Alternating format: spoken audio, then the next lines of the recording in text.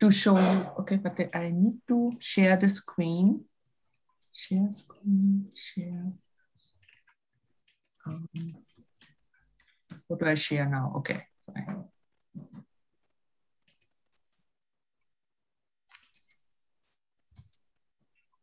Do I share? Okay. I'm not sure now. Do I share these statistics? It's fine. Oh, okay, because it came automatically since I tried before, so I got a little confused. Okay, so we had actually 689 registered participants and 448 members that were registered on Slack. And this is just looking at me, looking at the website. We had during the first week about every day more than 100 people during the first week attending the talks.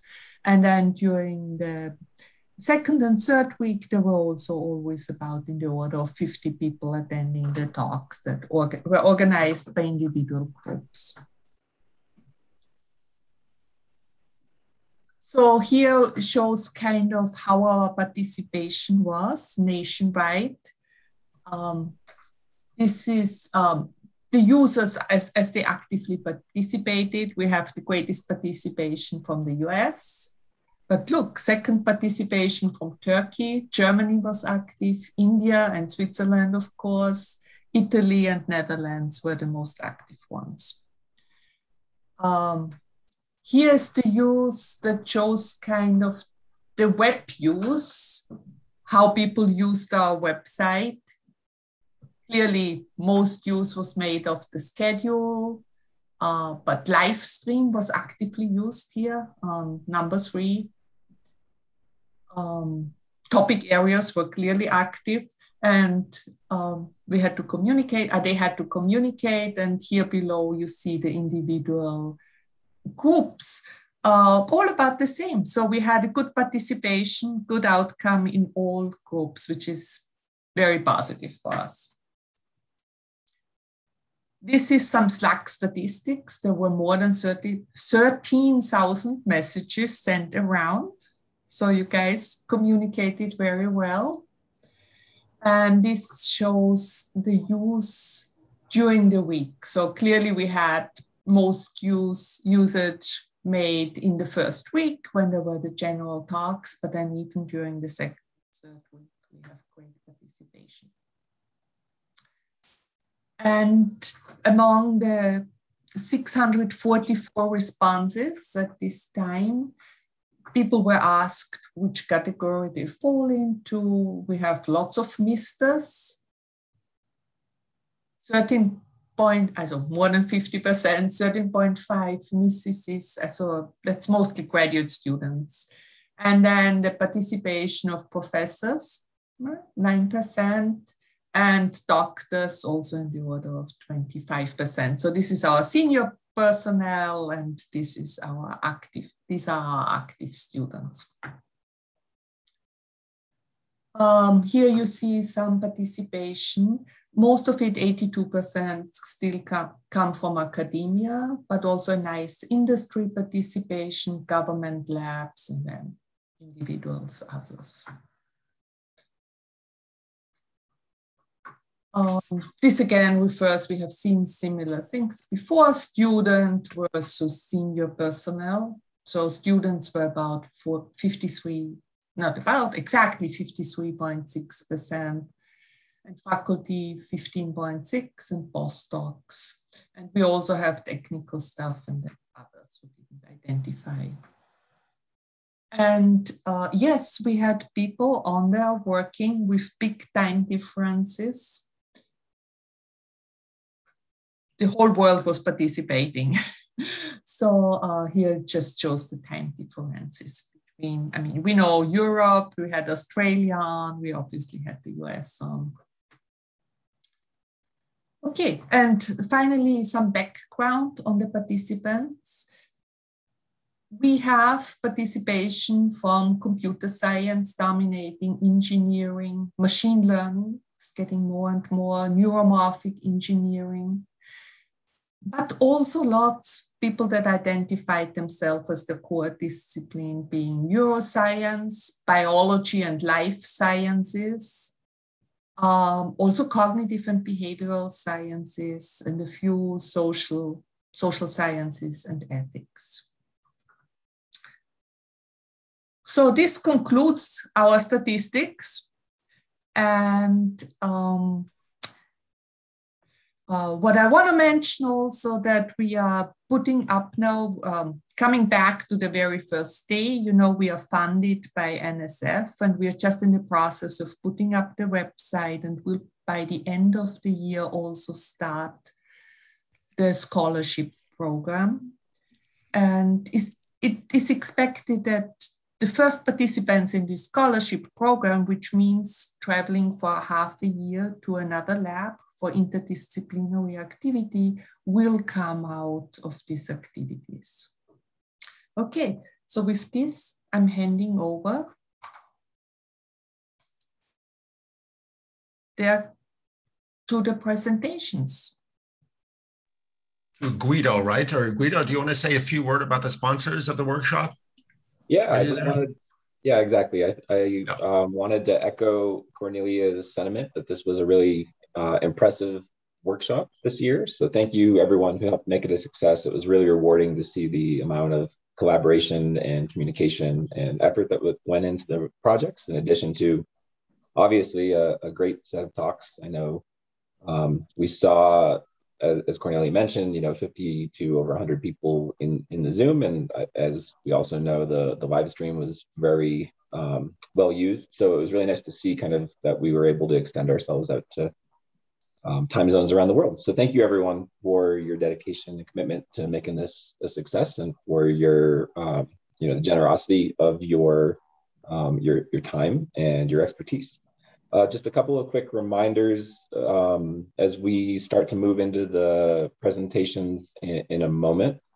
Just a reminder to everyone who either participated or is listening that this is all unpublished work, and so that the rights to publish this kind of definitely stays with the authors. And so just kind of reminding everyone of what we talked about on the first day, which is to be respectful of the fact that this is kind of a workshop environment where you're seeing a sneak preview into a lot of really interesting and exciting work that is going to continue past the horizon of the workshop. Please be respectful of that.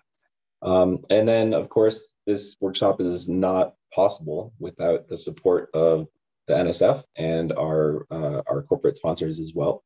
And this year, we had a fantastic support from Sony AI, and we're gonna ask them to talk to us very briefly for the next time slot is gonna be someone from Sony. Actually, I don't know who decided to. That would be me. Okay, excellent. Would you like to take over and give us a little talk about your company? Yeah, thank you. So I will share my screen.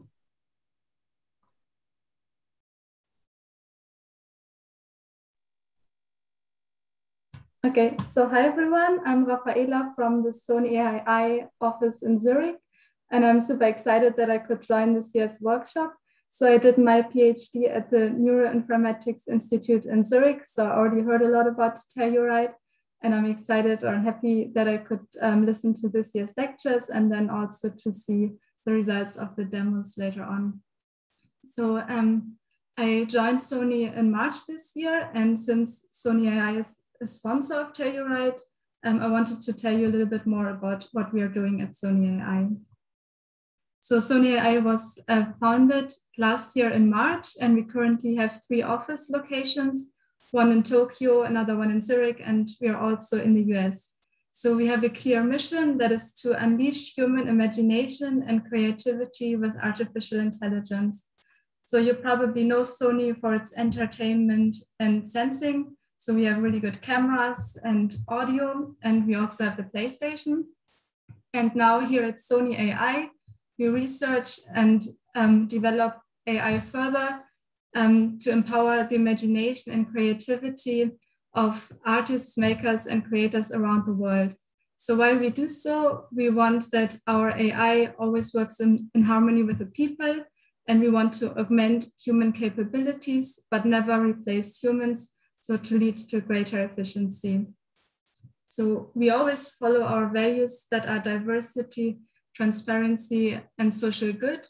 And we know that extraordinary innovation requires a diversity in people and methods.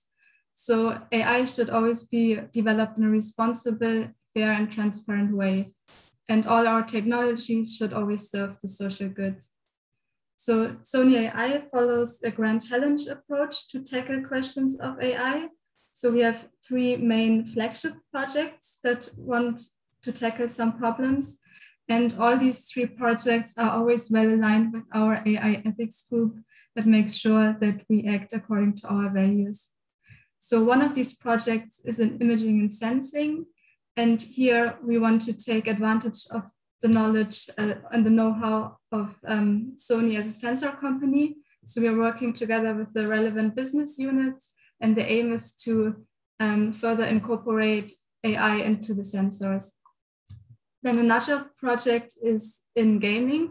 So here we're working together with PlayStation to create richer gaming experiences.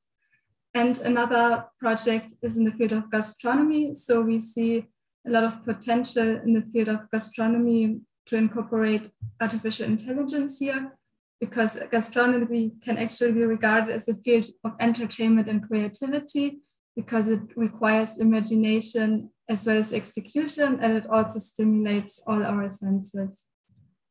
So now I want to tell you a little bit about this Sony AI gastronomy project. So as I said, gastronomy can be regarded as a creative entertainment business that connects creators and consumers. And we want to help creators to improve the experiences of the consumers in 2 different fields. So one would be in an AI-powered recipe creation app, and another would be in chef assisting cooking robots. So for the recipe creation, we want to achieve a pairing app that helps chefs to develop new flavors and dishes. So by combining different ingredients and creating some aromatic synergies to create some new flavors, and it can also be used to get the most nutritional benefit out of pairing some ingredients. So this is on one hand challenging for AI, because there are infinite possibilities and lots of data, and there are also many constraints what should not be paired, for example. And then there's also a wealth of opportunity, however, so we want to help chefs in their creative process to develop new dishes, and do this by alleviating health issues and also tackle food sustainability. The second project is about a chef assisting cooking robot. So here we have the vision that a robot could tackle complex and time-intensive processes in the kitchen that range from preparation to plating. So we also see a range of capabilities here, for example, in ingredient recognition and high precision execution and remote operation. And many use cases are from preparation to cooking, like heating specific ingredients for some amount of time at the same temperature, and also plating. And so overall, by incorporating AI into gastronomy, we want to help people create delicious, healthy, and sustainable dishes. So some news. We have currently launched a collaboration with the Michelin-winning chef Hajime Yoneda. You can find out more about him on this link. And he created this beautiful dish that you can see here on the left image. And this shows us that we can fuse together art, science, and engineering. And this is just one of the collaborations that we currently have. But you can find out more about the others and also about the other projects and our news in general on our blog. So now you might ask yourself what we are looking for at a neuromorphic engineering workshop. So all our projects require the interaction with the environment, and we know that low power and low latency is very important here. Real world interaction is actually already performed in many of Sony's products. Also, we have these edge cases like the Sony's AirPeak drone, and here you can see a picture of the Vision S project where AI was incorporated for safety, adaptability, and entertainment in an autonomous car. And maybe you also know that Sony actually has a long history with the social robotic dog here, which is called Aibo. So at Sony AI, we want to bring AI closer to the sensors and now only compute when and where it is really needed. So as you know, neuromorphic computing is promising in low power and low latency real-world applications. And we want to integrate AI into Sony's products to support the next generation of robots, cars, and appliances. So in this grand challenge approach that we have, we require actually novel hardware and new algorithms, and we're moving to computation at the edge. So at the same time, we are also concerned about the sustainability and privacy, and local processing becomes also very important for us. So to achieve these goals, we are exploring neuromorphic hardware as well as novel learning and control algorithms that realize low power and low latency and distributed AI in the real world environment. And we definitely found some inspiration here at Telluride. So finally, if you're excited about our mission as I am and you agree with our values, we invite you to submit your application to us. We have some job openings in the field of computer vision, reinforcement learning and robotics, and also in AI ethics. So you can find more about the openings on our link here. So now, thank you for your attention. And I'm happy to take some questions. Cool. I have a question. I'll just ask a question right now. If I was a PhD student, how could I also do part of my PhD project with Sony? And would I be able to publish the results? What's the relation between doing PhDs or masters and Sony and working with Sony in one of the research centers? So there are actually some internship positions together with master students doing internships at Sony. I think, so to my knowledge, there's also the possibility to do a PhD, but I don't know any one person who's actually doing this.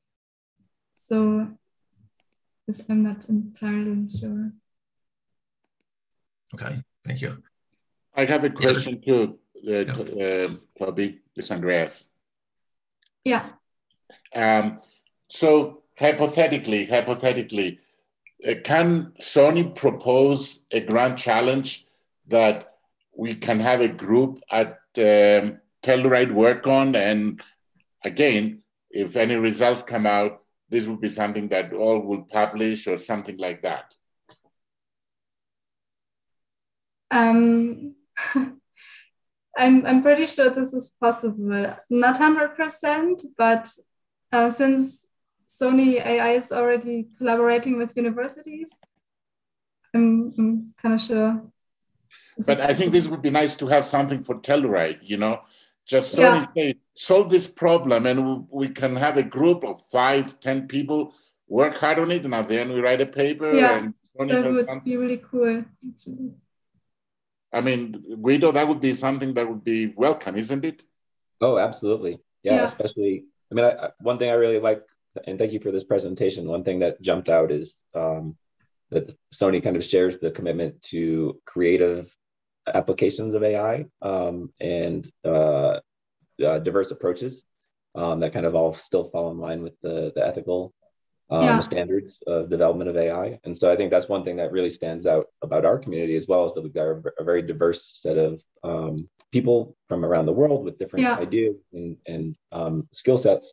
And so it'd be really interesting to think about, you know, when we have olfaction groups, how does that play into AI gastronomy and things of that nature? So so very cool presentation. I appreciate your support, and I want to remind everyone that it's exactly this type of collaboration with industry that also pays for students to come to Telluride as scholarships next year. And so we hope that we can continue this partnership and find explicit project works where we can team up and do cool things together. So I look forward to welcoming everyone to Colorado next year. I guess what I'm saying. Any other questions from any participants to Sony? This is a chance to ask direct. I had a question. This is wonderful to see Sony AI's engagement in the neuromorphic community. So in addition to supporting us and encouraging us to do great research, would Sony also be interested in lending some of your great hardware or latest advances that you have for us to play with? That I'm also not entirely sure about. How are the regulations? For instance, your LiDAR sensors, or I mean, there's all these different types of interesting sensors or systems that we can experiment with. Yeah, but I would believe that if we go to Telluride, that we could bring our hardware as well and to play with. That would be fantastic. That would be really, really cool to create a project with specialized hardware and people coming to really working with us, you know? Yeah, I think we could discuss that for next year. Wonderful. Thanks. Then maybe I do have some data sets that I've created with some of Sony's neuromorphic event-driven sensors already. So I'm happy to share those with anyone who is interested in exploring some of the HD devices outputs. So yeah. In fact, Sony AI and Prophecy had this wonderful DVS sensor they presented a few years ago at the ICCC. Yeah. Sony is the world's leading image sensor company. There's other really good ones like OmniVision, Samsung, and so on, but Sony always leads the pack in terms of technology development. In fact, they were the first ones to bring out these stack sensors where you stack a high-speed digital die behind the image sensor die, and they're the first ones to try to roll out a small accelerator within that die. So, anyway, it'd be cool to try some of those things. Okay, so that's just to speak about one particular aspect. So big thanks to Sony. It'll help pay our housing bill in Telluride, which is expected to be extremely substantial if we stay in Telluride next year. That's still open for debate. And I also want to give a big thanks. Do you mind if I give a thanks to NSF here, Guido? Yeah, please do. So let me just share here. I want to give a thanks also, explicit thanks to the people from NSF who participated in the first day. Xu Xiang has supported us now for years, Claire Hemingway, and especially Grace Huang, who participated in multiple talks and discussions during the workshop.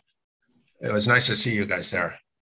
And there's one more thing I need to say to all the workshop participants. It echoes also what Guido was talking about. If you start something in Telluride, the best outcome and the real aim of a workshop like Telluride is that you get a joint publication. My favorite one is this human versus computer slot car racing project that we did maybe about 7 or 8 years ago. You see the author list is from all over the world, and all these people were participating in Telluride. And all you need to do to thank the workshop and give credit to the workshop, and it's really good for the workshop, is to put in your acknowledgments that the work was supported by the Telluride workshop, and you did some of the initial preparatory work at the workshop. And that's highly appreciated by us workshop organizers and the NSF, because it allows us to find those papers in Google Scholar Hits and get statistics about how influential the workshop is.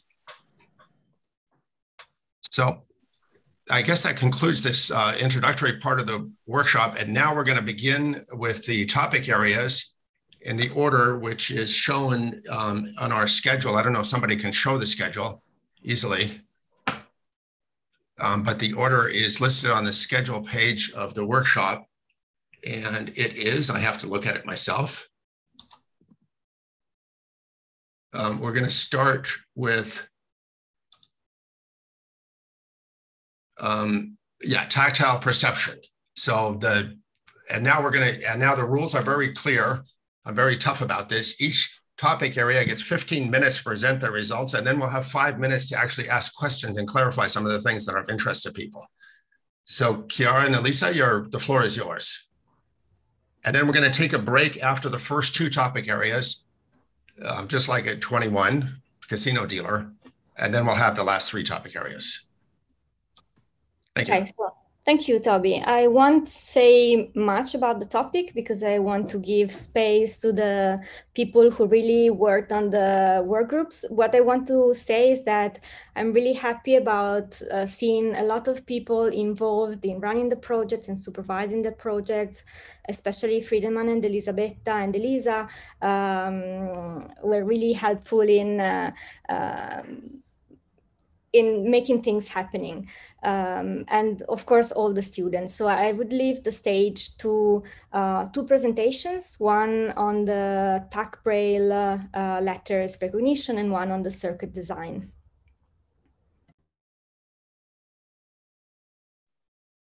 Michele, do you want to take the start or should I do it?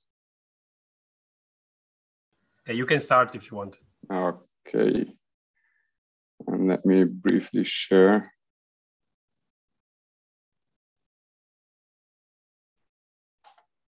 Okie dokie.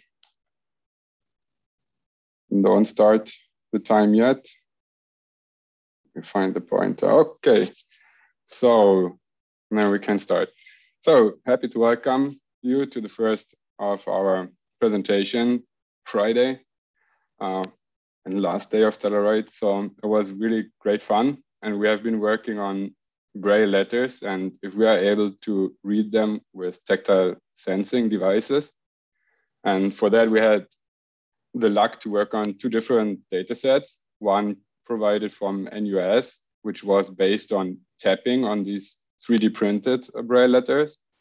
The other one from IIT, from the iCup robot, which was recorded by sliding over printed Braille letters. So two somehow similar, but also very different data sets. And for the NUS skin data set, the data was already event driven, but for the sliding, the iCup data set, we gathered sample-based sensor data and later on calculated in an offline manner events following the delta rule. And so our first idea was, let's have a look how a PCA will deal with our sliding data. And if we feed in all the raw sensor values, like as matrices, then we can see we have some clustering, but most of the letters are quite good distinguishable. And then we thought, how would it look like if we feed in our event-driven data? And for instance, we took a spike count because we had the idea maybe it's even sufficient to look at the amount of spikes coming out. And you can see it is not. So you get a very unclear clustering, which is not very helpful. So we thought maybe it will be a good idea to have a look at the event data. So maybe let me first go down here. If we want to use our event data, which is spikes at very discrete points in time, if we want to use that for learning in Slayer or in PyTorch, we need to use some kind of time binning. And for that, we look at a certain time period. And if there was a spike, we put a 1. If not, we keep it as 0. So this is then how we transformed our events from the sliding data set into time bins and fed this to a SVM. And what we can see is the accuracy is not worse, but also not very high. So with some talk back in the group and good input from Friedemann, we came up with using a Gaussian kernel to filter this kind of input in time, which means instead of having just 0s and 1, we're able to smear it out a bit, which you can see on the right. And that definitely helped the classifier to be able to distinguish better between different letters. And we have done a lot of more ideas, followed a lot of more ideas on different encoding and classification strategies, but I will not go any deeper on that for now. But let us come to spiking networks. So what or how do we decide which letter is chosen? So we have our input, which is fed into our spiking network, and we have our output neurons. And what we do is basically we look at the neuron with the highest amount of spiking activity. That's the one indicating us which letter was presented. And what we figured out is that by using SpyTorch, that already after 100 epochs, we have quite good accuracy, still some loss, but quite good accuracy. As you can see, we are already quite at a plateau. And we kept it on going for another 900 epochs. And you can see the loss was really dropping a lot. So it's still a factor of 1/3. But the test accuracy wasn't that well. And our intuition is that we have been overfitting on this way by keep on learning. And then we looked at another algorithm, another network structure, which is Slayer, which we have been running on the Loihi chip. And Slayer, how we implemented it was a straightforward network. And we can see that the accuracy is not as good as the one we saw before. And it was getting slightly better when we insert delays, which somehow can be interpreted as some kind of introducing also temporal dependencies here. And if we do that, maybe I should also mention this is on the sliding data set.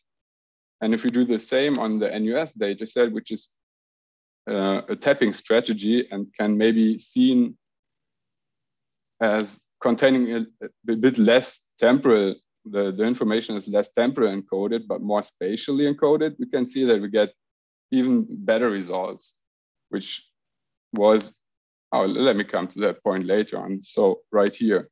So in the end, we can say that we have been we have the guess that when we use our sliding data and use recurrent networks, we get better results than when we use it on the tapping one, which is more spatial distributed.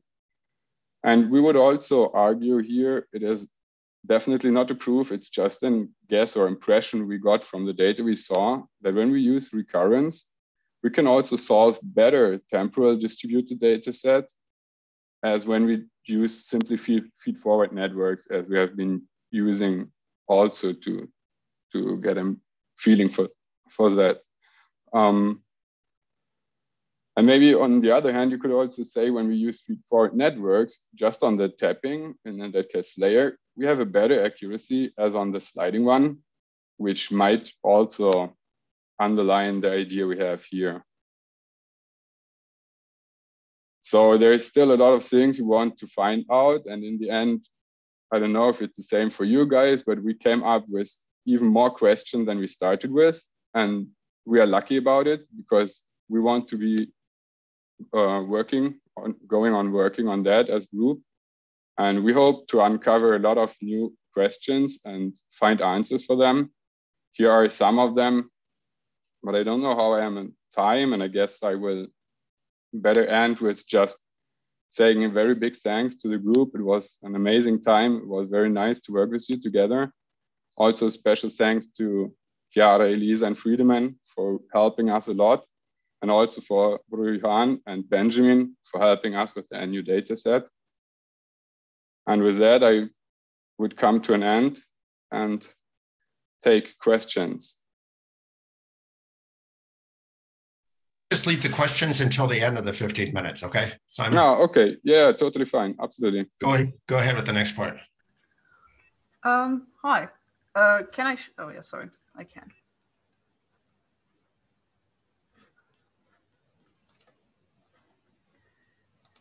Okay, hi, I'm Ella, and I'm going to present the tactile part, and I'm going to try to speak fast because we have a lot of stuff.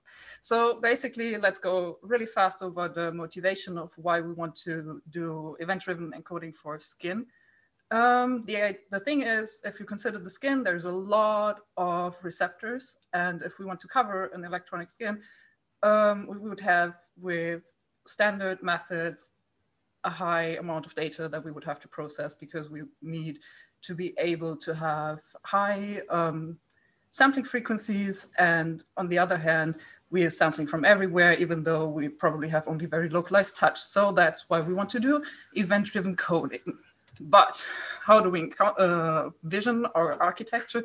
Basically, we have a model provided by Benjamin T that is tactile piezoresistive sensors that we want to interface with the readout circuit that is spiking, and with the AER, we want to get the information to a neural network, to spike a neural network that then gives us information about possible grasping, patterns, or whatever we want to recognize. So how do we want to do that? You have all in the last couple of days heard about different tactile encoding mechanisms. We have slowly and rapidly adapting afferents, and more or less we can say very broadly that for slowly adapting afferents, they encode the intensity of the stimulus in the spiking frequency, while rapidly adaptive afferents do delta coding. So basically they encode change with spikes. So that's what we were trying to do, basically saying, okay, we want to interface, we want to do slowly adaptive neurons by interfacing the current produced by the piezoresistive elements with leaky integrated fire neurons, and on the other hand, use a pixel circuit to do the rapidly adaptive ones. So basically we started with a very standard readout to the piezoresistors, because the resistors have a very unfriendly behavior of resistance over pressure. So basically they go very steeply down with low pressures, and then more or less attenuate at a fixed level for higher pressures. So what we did here was we fixed the sensor voltage and basically just looked at the current. And on the right hand here, with the on the right upper right hand side, you can see how well behaved the current was then, more or less linear.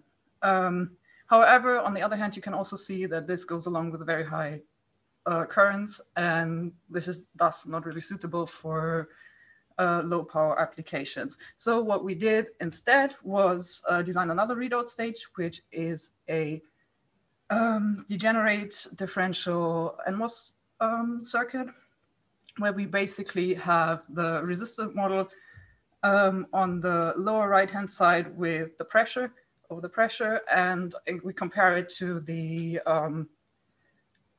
resistance or the voltage produced by a resistance that is not changing. And we feed this to the source and the gate of a PMOS transistor and basically reduce the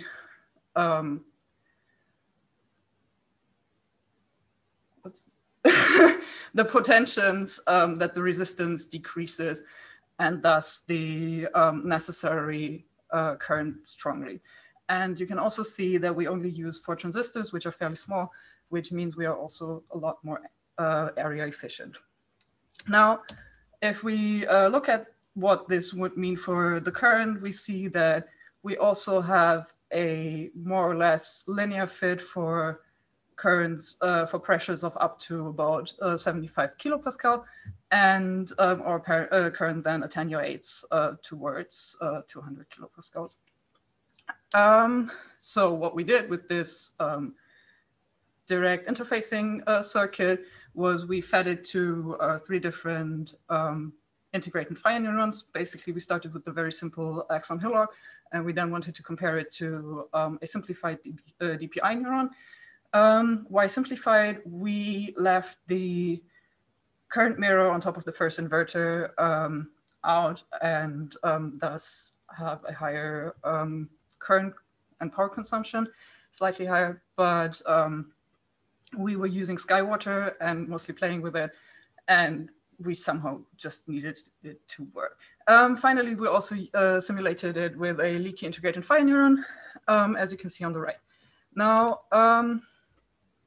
here you can see the normal axon hillock circuit on the left, and you can also see that the interspike interval between spikes decreased with increasing pressure, which is something that we want to see because it means, on the other hand, that 1 over the easy ISI would be the frequency. So we have increasing frequencies with increasing pressure. And we can see a similar behavior for the DPI. So on the left, you can see basically the instantaneous firing rate in red over different pressure levels. So in blue is the pressure levels. And you can see that they more or less increase linearly. You might wonder what this green part is. Well, you can see that there is a lot of noise, basically. And on the right, you can see why that's happening. The membrane potentials that were recorded for the different pressures were very inconsistent and not necessarily going all the way down. And this was due to the time step that we chose. If we chose a larger time step, a smaller time step, the simulation time increased exponentially, and the data, like the amount of data we got, was also really huge.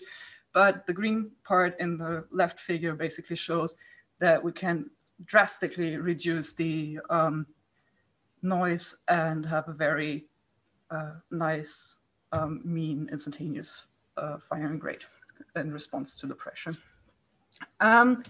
With the leaky integrated fire neuron, we also see that we have an increase in the firing rate with increased pressure. And when we compare those 3 neurons, we can see that the axon hillock seems to be behaving the best with the lowest power consumption and also the lowest size. But on the other hand, we have to consider that the DPI neuron and the LIF neuron have much more parameters that we didn't have the time to optimize. Finally, we also played a bit with delta coding and implemented the DVS pixel circuit without the log amplifier and with an AER, and basically just compared it to a linear input, because we haven't so far managed to linearize the resistor model to a linear voltage, but we hope to continue working on that. And I want to thank all my collaborators and our supervisors. And in the end, we finally want to also acknowledge the New Touch project that basically provided some funds for some of the people. Yes, and we're very open to questions. Please ask. Okay, thanks, guys. I have to stop you now. Just exactly 15 minutes. Now is the time for questions. We actually have a discussion of what's been presented. So I have a question then, but I'd rather somebody else ask a question who's in the audience. Please feel free to chime in. And by the way, somebody's microphone there is making noise in the background. So please mute yourself if you're not active, okay? Okay, Simon, can I ask you about what you were showing then? So basically you had one thing where you tap, and what was the sensor that you were using? Were those piezoelectric sensors in both fingers that were touching it, and how big were they? So for the NUS dataset, which is the tapping one, these have been piezoelectrics. But how many of the little things are there that are consensus simplified Braille characters? It's more or less, I mean, it's 1 square centimeter and it has 80 sensors. 80, like, so by, what does that mean? 80? 100 divided by 80, something like that, right? Yeah. One something. But is that number that you get, like 70% accuracy, is that good or bad? I mean, what can a human do? That's very good 100%, question. right?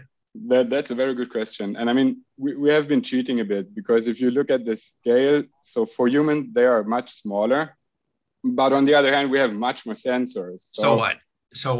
What can a human do? Humans are perfect, right? They are perfect, like reading. But on that side, I would also argue that we have trained a lot. So I mean, we are able to read words if the letters are completely messed up, right? Just the first and the last has to be correct. And we are still able to read it by eye. And I guess for Braille, it's more or less the same. These guys who are using Braille, they are really good in it. And but so how fast are they reading? How fast are experienced Braille readers actually reading in letters per second? That's a good question. I can't answer. I'm excited that it's not up at 100% yet, because that leaves some room for us to consider this as a benchmark for different ideas. Yeah, and it's a reference. Yeah. Yeah, we are happy to leave some room for you guys. So humans have multiple sensors, right? At different sizes, multiple corpuscles. But one question, why do you think that spikes or event-based would be better for a classification task than having the signal in? I would, on that, I would follow the line Eller started. Like, the idea here is maybe it is not the best for classification, but it is good to have a event-driven tactile sensor, because you are not touching all the time. So it's like very energy efficient. And I mean, as long as the sensor is already event-driven, it would be good to stay in that domain. And when humans read Braille, they rub over the characters. So you presume probably the timing and the vibration, stuff like that is very important. And spike timing, you would presume, is useful for that, right? Absolutely. I totally very agree sensible. on that. Yeah, I like that you had a list of questions that you still want to pursue. Some of them kind of resonated as things that I would want to ask at the end of this presentation. Things like, do we know what the confusion matrices look like, and how similar are the different approaches in terms of the mistakes they make? Things like that. Oh, truly, I could have shown them. So it's like what you can see is that letters, which are looking also for by eye similar from the structure, these are the ones they are confused mostly. Cool, that's encouraging. And it kind of, there's probably interesting analyses to do in terms of how long it takes. You know, like one of the things that you get with an event-driven sensor is a continuous classification process, and see how quick you can get to the right. Things like that would be interesting. That's definitely an open question for us. When do we have to make the decision? So like, we have the constant stream of input data. If we assume we scan over multiple letters, then when is the time to decide? And that's really a tough question, I think, and a necessary question to solve for the future. Very impressive work. I really liked both of these thrusts. I thought were really impactful, really nice collaborations, kind of great examples of the types of things that we love to see at Telluride. So I want to say thanks to the Tactile Sensing Group for such an awesome 2021. Nice work, everyone. Okay, so let's go now to the analog neuromorphic technology. Humans can do Braille at about 200 words per minute, which is about almost the same as reading. Almost the same as reading. So 200 words per minute. So that's 200 words per 60 seconds. So that's like 3 words per second, roughly. So 3 times 6 words per second, letters per second, roughly. 18 characters. Like 20 hertz, right? That's definitely pretty fast. Pretty fast. Okay. Sounds like a good challenge for you guys. Thank you. Okay, so Terry, take over, I guess, or Jen, take over. Yep, sounds good. I will take a stab at this. All right, so what's been happening with the Analog Neuromorphic Tools and Technologies group? The majority of what we've done for the last 3 weeks has been about sharing about these tools, learning about these tools, learning FPA programming tools, learning how to access BrainDrop, playing with these things with remote access. So most of what we have accomplished is more about teaching and about tutorials. And then there's also been a very big chunk of discussion and planning for this chip design project that we'll be talking about a little bit later. Our goals for this 3 weeks were to get people exposed to the tools and learn about the tools, and then figure out what are the big gaps in the tools, what do we want to work on, and turn those into longer term projects. So we have very little sort of concrete things to show right now.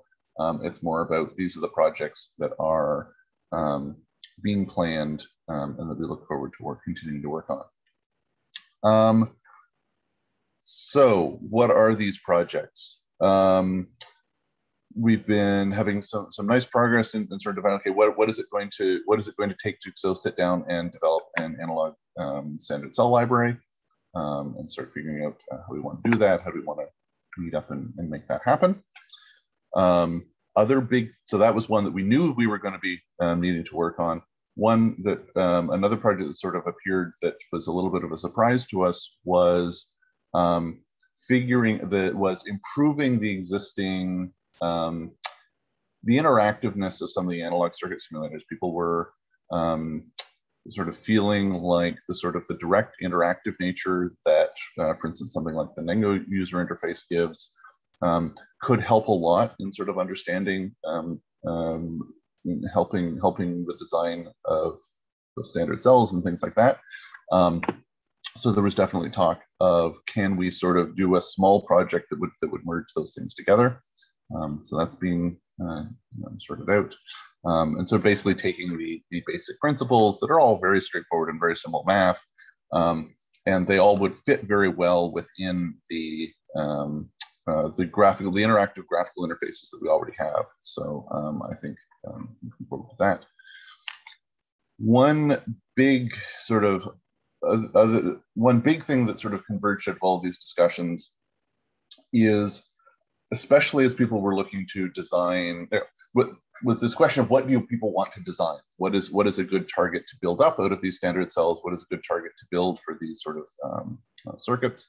And after a lot of discussion, we kind of converged on this sort of structure here on the right, where we have an input that is going to you can think of this as a bank of linear filters, but it's just a linear equation that is doing a good job of representing a time window of that input, and then feeding that to a group of neurons and either doing a winner take all on those group of neurons or doing another layer of rebate.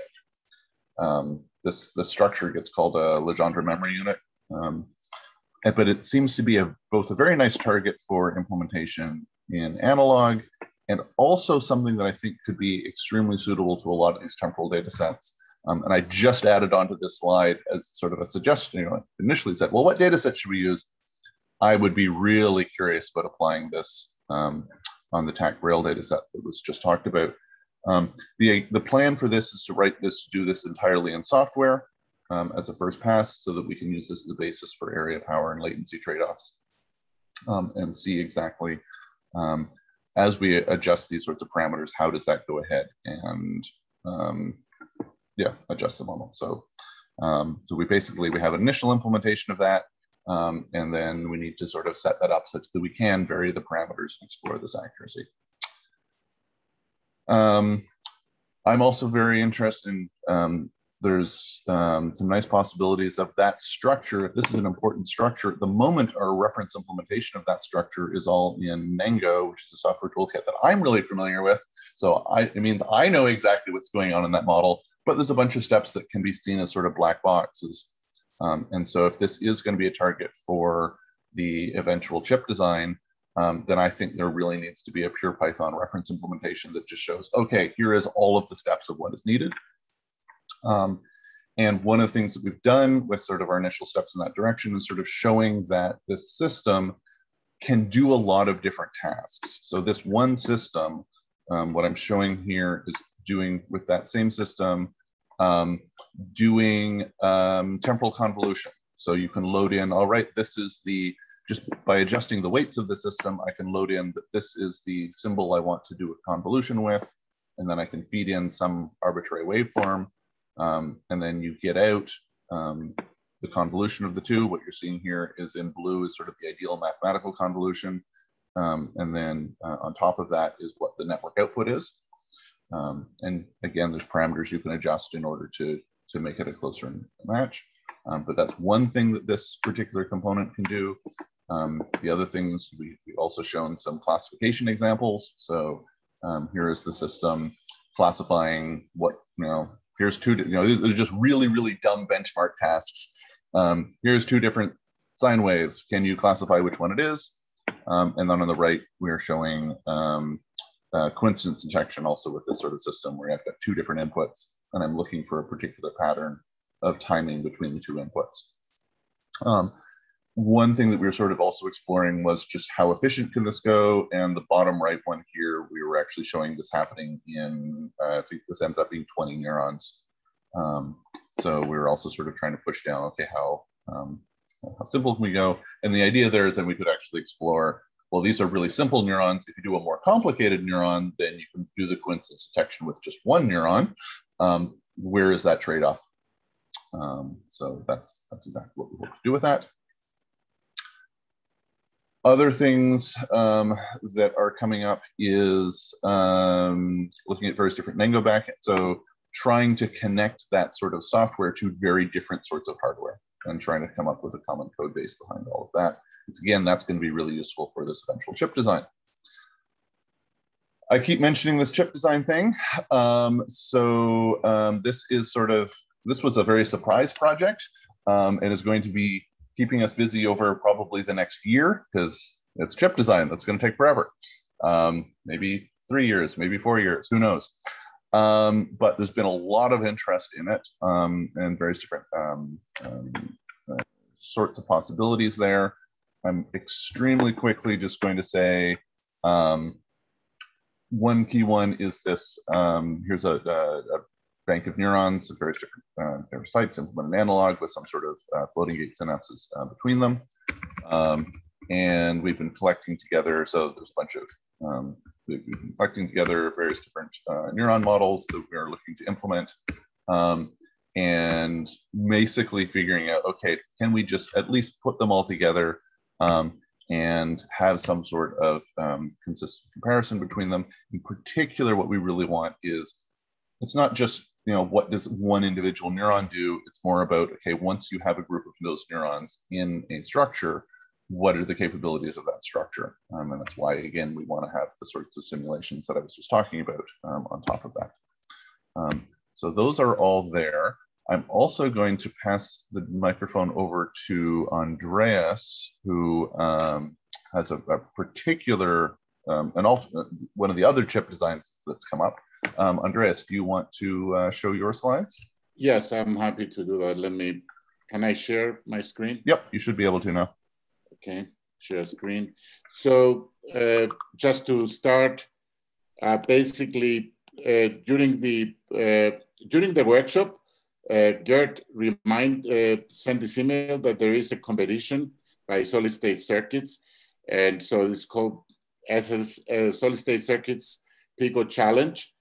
I'm sharing my screen. What is showing basically, is basically platform independent IC design outreach. And this is really an open source effort to get IC design to encourage participation of pre-college students, undergraduates, underrepresented minorities, and geographical regions that are underrepresented in the IC community. This sounds like a really good focus for involvement of our neuromorphic community, because we've had people all over the world. We like to expand our outreach. And the idea is that people propose a design and in a 130 nanometer chip. And then there is a competition. The selected designs will be allowed to be fabbed. And this is a timeline. The announcement was made July 6th during the workshop, actually. And the July 30th is the deadline to submit proposals. I we have interacted with various people, and we have individuals express interest. My lab, and we have a new member actually in our lab, which is Pablo Linares Senaro. Is for those who know Bernabe and Teresa, he's coming to our lab as a graduate student in the fall. So we'll get him involved in this project. So we have a second generation neuromorph literally be part. We have Gert's lab interested, and Jennifer's lab with the FGMOS, and Ini lab with the bias generators, and Terry, Nikhil, and Christoph. Really, what I'm thinking is really, what I thought we should do is really a simple industrial strength design with industry standard interface, SPI, I2C, CAN, mixed signal design by definition, perhaps a non-uniformity connection. For those who don't know Skywater, it has TSVs, so there is a potential to actually do a stack design. We have to pay for that, but I think if we get something, I'm sure we can find someone to pay, maybe a Kickstarter project to really help fund the workshop in the future. Minimum number of pins, and I'm gonna show this, which is really, I don't know if you know about this. This is really a 32 by 24 infrared array that has 4 pins, VDD ground, I2C clock, and I2C data. And it's basically a 32 by 24 array. I don't know why we shouldn't be able to get a small array, an event-based camera that has this kind of format. These are examples of reference materials, including interfaces from the Linares group of how to convert AER to CAN, which is really one of the standard interfaces, and various designs. I'm not sure, Toby, we can use Toby's because it's a commercial product, but we can use variants of that. And and for the cochlea, again, an open source cochlea, I propose that we look at 2 different approaches to really exercise the tools and the open source design flows. One completely digital that has an I2C, SPI, PWM, or I2S. If you don't know what these things are, they are standard interfaces for microphones. And the other is a mixed signal where there is a pin with a JFET source folder electret microphone and one of the standard outputs. So that's really all I have. LTC presentation now.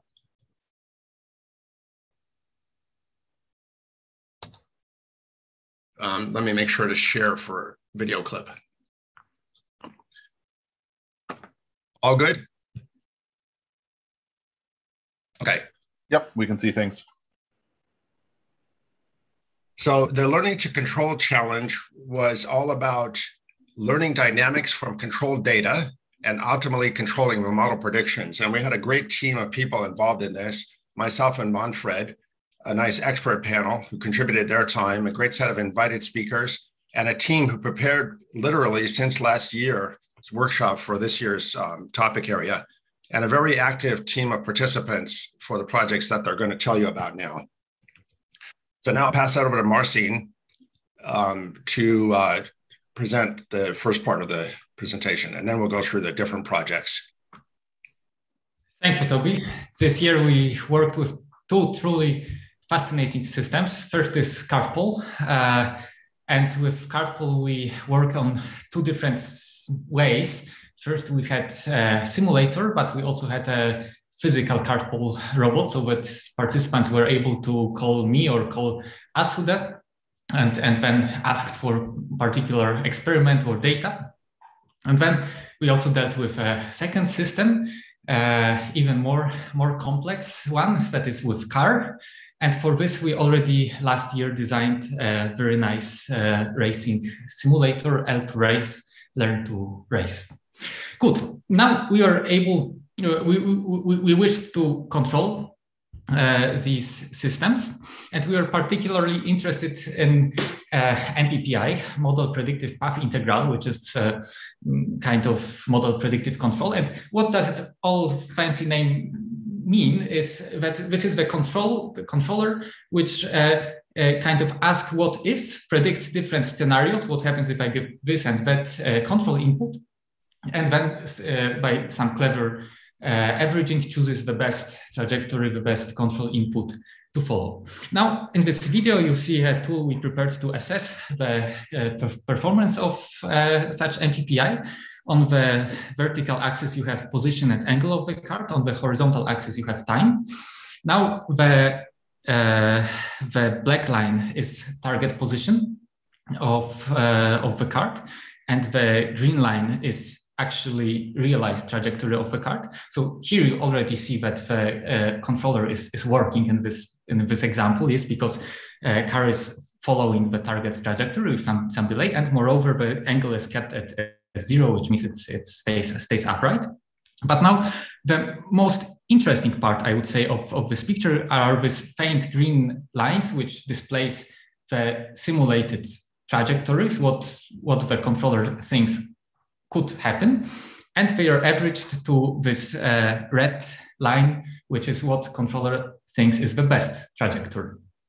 Good, but now our aim was not only to control the system, but also control them based on model learned from experiment recordings from data. And for this, we used neural networks. And here you also see a tool we prepared to test the quality of predictions done either by multi-layer perceptron or GRU, that is recurrent neural network. And what you see in this video on the left, on the vertical axis, again, angle of the pole. On the horizontal axis, time. The black dotted line is the experiment recording how the angle was changing over time. And now these small colorful dots are what the network thinks where the pole will be in the future, given it is in the current moment in this green dot point. Okay, this was our starting positions. Now at the beginning of Telluride, we performed a small poll. We asked participants to which project they would like to commit. And the most interesting, or for most of them, the most interesting was the studying system dynamics or doing system dynamics prediction for carpal or L2 race with spiking neural network. But there were also many people interested in implementing like classical RNN, classical GRU for car dynamics in learn to race simulator.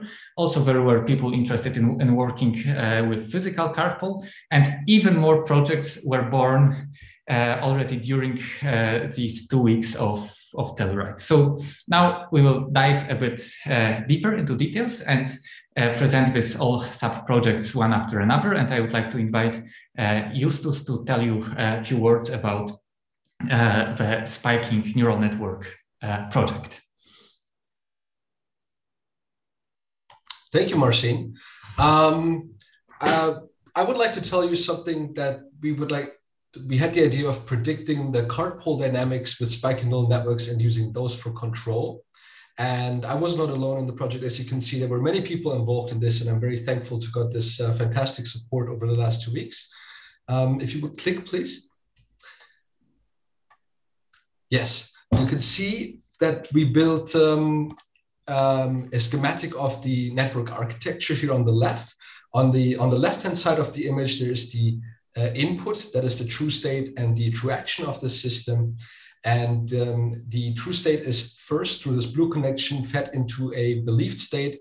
And later we do not use the blue connection anymore, but instead use from the right-hand side of the model, the green connection to use the own prediction of the model as the believed state. And you can see that this is a recurrent cycle. So this is an autoregressive model, which was learned using the online learning rule in Nengo. So we implemented this entire network in Nengo with a lot of help from Terry Stewart. Big shout out there for great support. And on the next slide, we can see some of the initial results we got. So on the top left, what we can see here is a learning curve. So on the y-axis, of course, learning error. And on the x-axis is the number of training examples. And the orange curve shows us what if we use as a prediction for the next state, we just use the current state. So that's a pretty simple assumption. And of course, that's not a great assumption. If we use a linear extrapolation based on the current state and the past state, that is the green curve that we can see. And what was really nice for us that after 2 hard weeks of work, we could have a model that actually outperforms this linear extrapolation with one-step look-ahead prediction. Yes. And if we click one more, please, then we can see on the bottom here, we have 5 of the state variables of the cart pole system on the y-axis, and one example time 4-second example unrolled over time on the x-axis, and how these variables develop over time. And what we did now is for the first second on the left here, we gave the true state as the model input. And after that, we stopped giving the true state, and instead the model only got its own prediction. So we can see that for about another second, the model was quite stable in its predictions after this fairly short training time, and could accurately predict the future states of the model given the action. And after that, on the right-hand side, we can see that the model was a bit unstable, and the error, of course, accumulates over time. And if we click once more, then we can see that we tried to implement this model in the cart pole system and run the Brunton test, which we just saw explained by Marcin. And what we would like to see, of course, is that the trajectories predicted by the model, which is in this case specifically the yellow dots, that is 1 second into the future, should be well aligned with the underlying black line. And for the position of the cart, this works absolutely well. And for the angle, we can see that there's a little bit of still room for improvement, I would like to say. And but this is some fantastic initial results. And if you click one final time for me, then this is very promising, and we would really like to keep refining this method and keep working on this. And with that, I would like to pass on to Michael, who also worked on the cart pole dynamics, but with a non-spiking network. Thanks, Eustace. So this week, I've been working on online training of a multi-layer perceptron for model predictive control system adaptation. So initially, I was interested in a multi-layer perceptron because it would be a lot simpler to implement in a real-time hardware system. But throughout the workshop, this idea sort of pivoted to trying to implement an adaptive model that could basically train online to capture evolving system dynamics and maintain control of a system as it ages. So starting with just looking at the MLP, next. Here's a video of the swing up maneuver, as we call it. Basically, the pole starts hanging vertically down. It's a little bit cut off. Then the controller is able to move the cart back and forth to actually swing the pole up and then move the cart to the set point. So we characterize the time for swing up to be how long it takes for the cart to sit at the set point for about 1 second with a stable angle and stable position. So we characterize the MPPI controller with 3 different models. The first being the true model parameters. So this is the system dynamics that runs the simulation, like the true kinematic equations, a recurrent neural network, and then a multi-layer perceptron. The big takeaway here was that the multi-layer perceptron and recurrent neural network were both able to capture the cart pole dynamics well enough for the controller to perform a swing up. And actually, the perceptron was actually able to capture the dynamics sufficiently that the performance was roughly on par with the true model parameters. Next. I'm sorry. So the goal here was to use online learning to capture slow drifts in the system dynamics. In a real system, this could be given by friction increases or by the motor wearing out over time.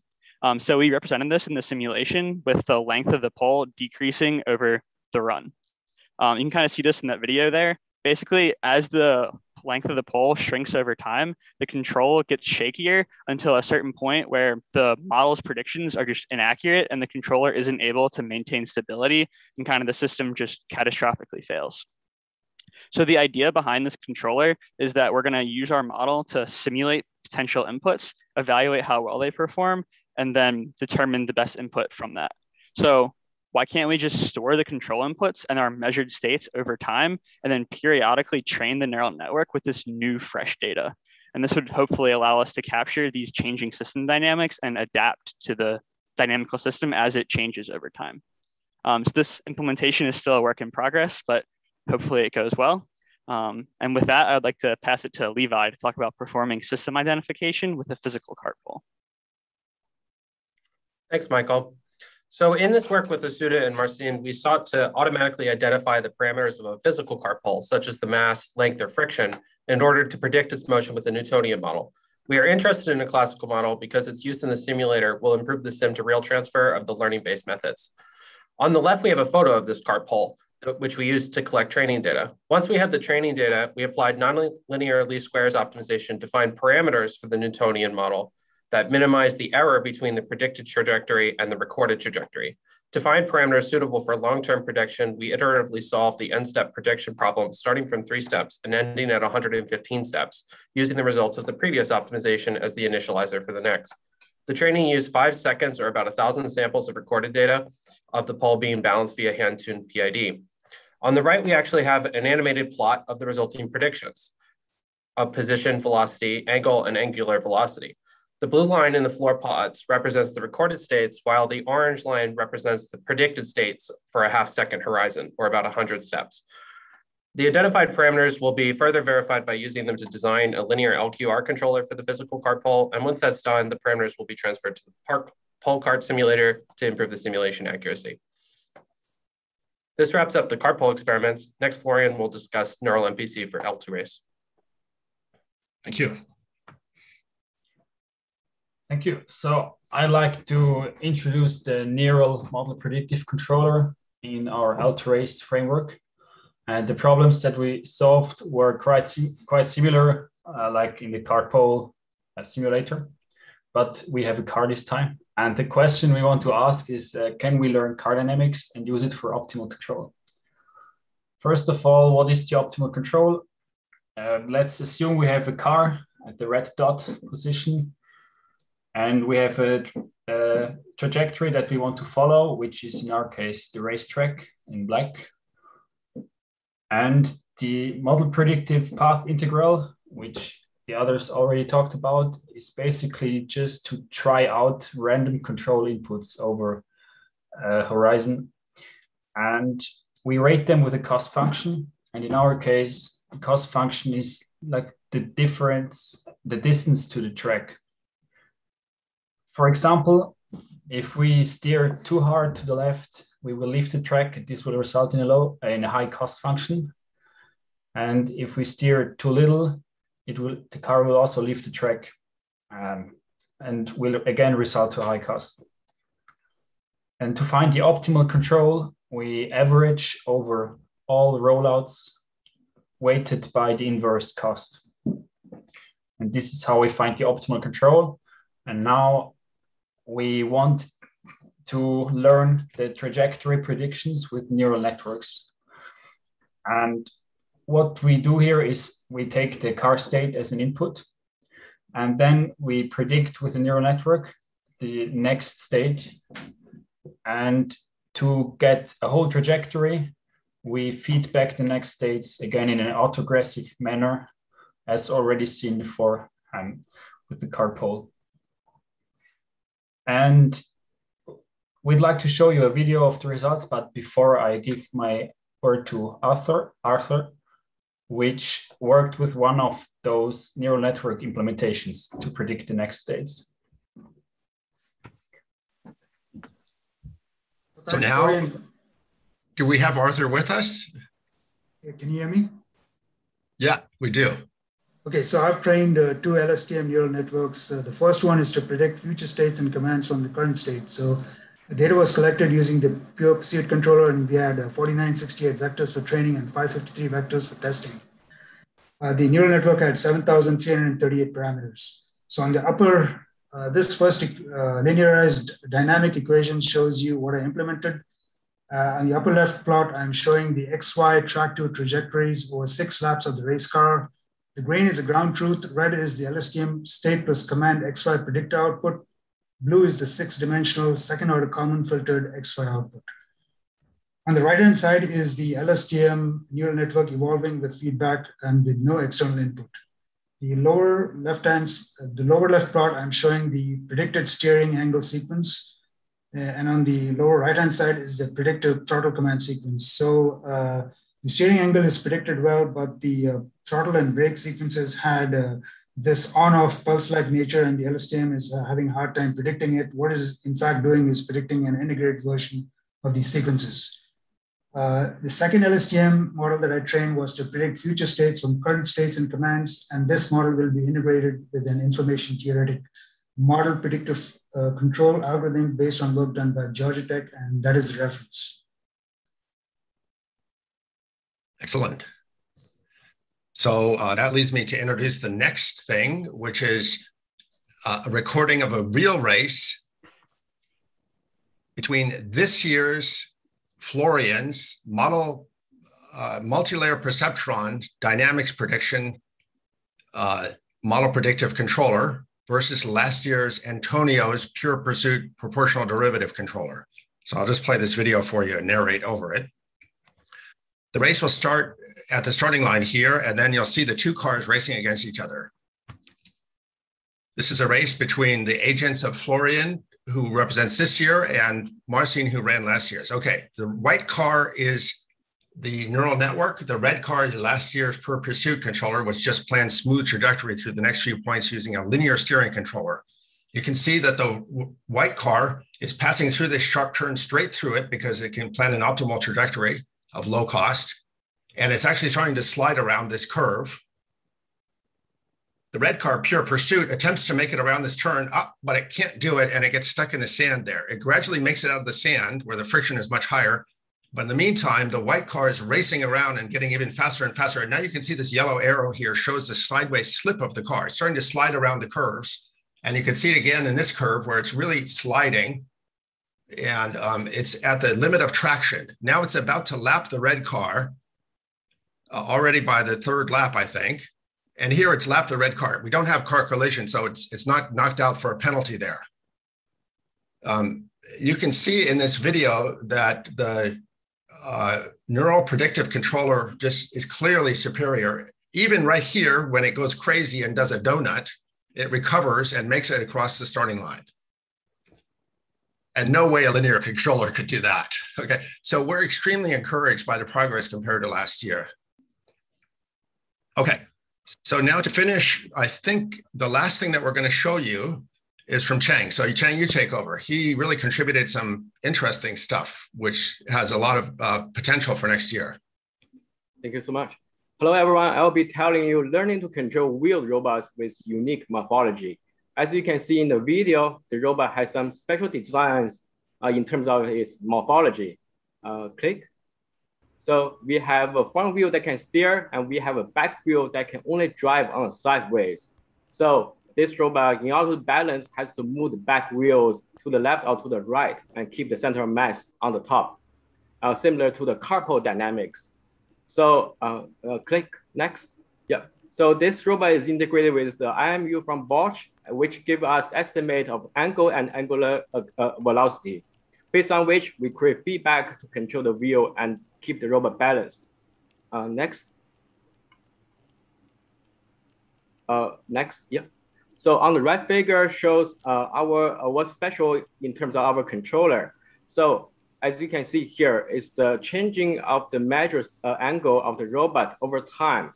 And what we learn here is actually the a safe region. Inside this region, a linear controller can keep the robot balanced. But outside this region, once the perturbation is detected as represented by the black dots, then the controller will converge faster than a linear controller. And once we return to the safe region, then we can rely on a linear controller. And finally, next, I would like to point out the current progress so far is the new starting point for a new project later on. So in this project, we extend the wheels such that this robot, a motorcycle-like robot, can drive like a motorcycle, but also have tractions on the sideways. So thank you so much. That's going to be a real challenge to control, especially with this heavy weight on top. Okay, so that's it. Thanks to all the great LTC 21 contributors. And we just asked a lot more questions, but we made some concrete steps in those directions. Great. Thank you, Toby. And we don't have time for questions, so I think we should go on to the next group. So let's go on straight to... Yeah, so I think, Stefan, you're going to start right away, right? With the presentation, yeah. Yep, and Paolo is going to be our slide MC.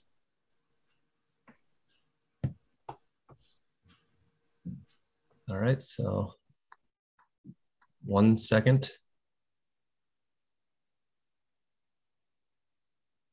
And here we go. All right, so I'm going to introduce the Neuromodulatory Control group. I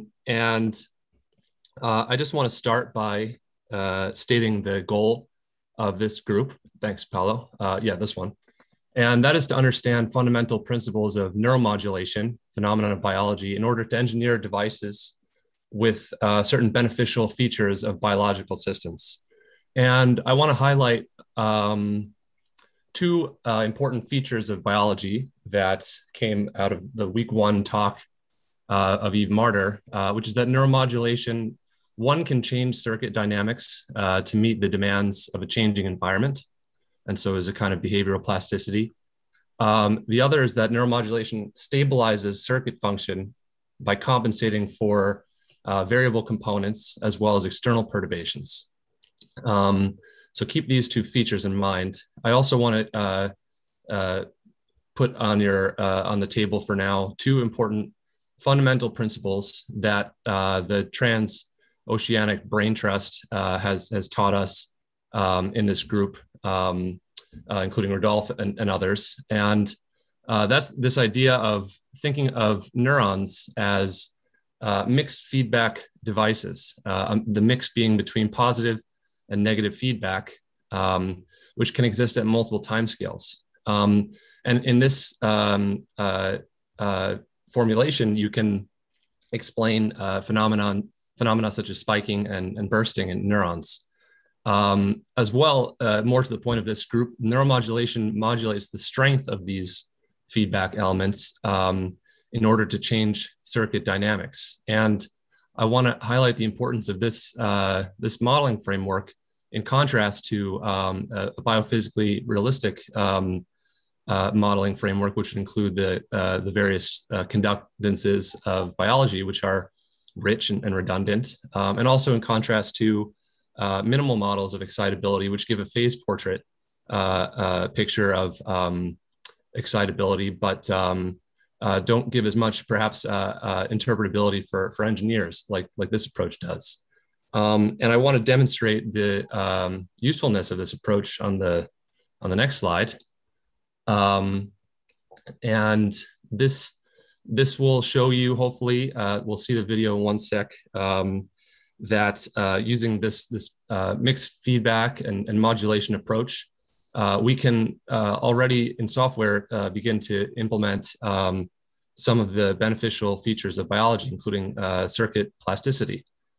So what we're going to show is, if you look off left, this is a cartoon model of an important central pattern generator known as the stomatogastric ganglion in crustaceans. And this, the rhythm of this circuit is important for behaviors such as swallowing and chewing. And to give you a brief introduction to this circuit, it consists of, you'll see two pairs of neurons that are mutually inhibiting one another, depicted by those black lines with the circles. And actually what happens is the pairs will trade off bursting. So one will burst and inhibit the other, and then the other will come on and burst and inhibit the other one. And using our modeling approach, we can have two speeds of such a rhythm coexist stably in the circuit configuration. and then using neuromodulation in order to change the gain of the slow negative feedback, which slow positive feedback, which enables the bursting behavior. We can toggle these rhythms on and off in real time, and the circuit will go back and forth between behavioral regimes. So now we'll play a quick video with the 5 neural traces. Initially, you'll see the slow rhythm on top and the fast rhythm. Yeah, thanks, Paolo. The fast rhythm down below. And you see the bursting at 2 different time scales. And then the one in the middle, 3, which is electrically coupled, will kind of exhibit a mixture of the 2 rhythms. And then around right there, you can play it now, Paolo. I'll turn the slow rhythm up top off with neuromodulation, and the fast one will exist. And now I'll turn also the fast rhythm off, neurons 4 and 5. So now 4 neurons are silent, 5, the 5th is spiking. So both rhythms are off. And this is another behavioral regime. And if you follow along the video further, now I'll turn both rhythms back on. So first comes the slow up top, and you see neuron 3 is following the slow. And then the fast rhythm again comes on by modulating now the neurons 4 and 5 slow positive feedback. And we're back to where we started. So this is hopefully shows you that one important feature of neuromodulation, and that's the bit about circuit dynamic plasticity.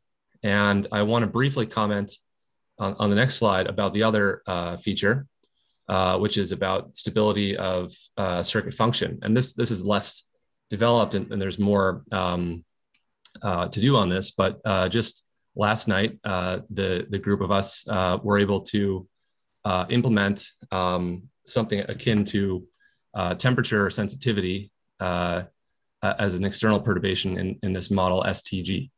What I mean by that is if the problem the STG faces in the face of changing temperature is analogous to if a conductor were to tell the orchestra to speed up or slow down, and all the players hear a slightly different message. So they all speed up or slow down at different rates. And somehow the song is still coherent at the end. The phase relationships are maintained. I borrowed that analogy from a podcast with Eve Marder and Steve Strogatz, just to mention. So here we've quickly implemented this kind of perturbation in which temperature is globally altered. However, all the feedback elements have a characteristic value which determines how sensitive they are to temperature change. And so they're all changing at different rates. And I hope you can just appreciate that within this 10 degree change from 5 to 15, our pair of rhythms at 10 Celsius are sensitive to this range. And so the challenge going forward is to understand how neuromodulation can use the redundancy, the richness, the overlapping voltage and time dependencies of the conductances in order to transition through mechanisms to maintain phase relationships.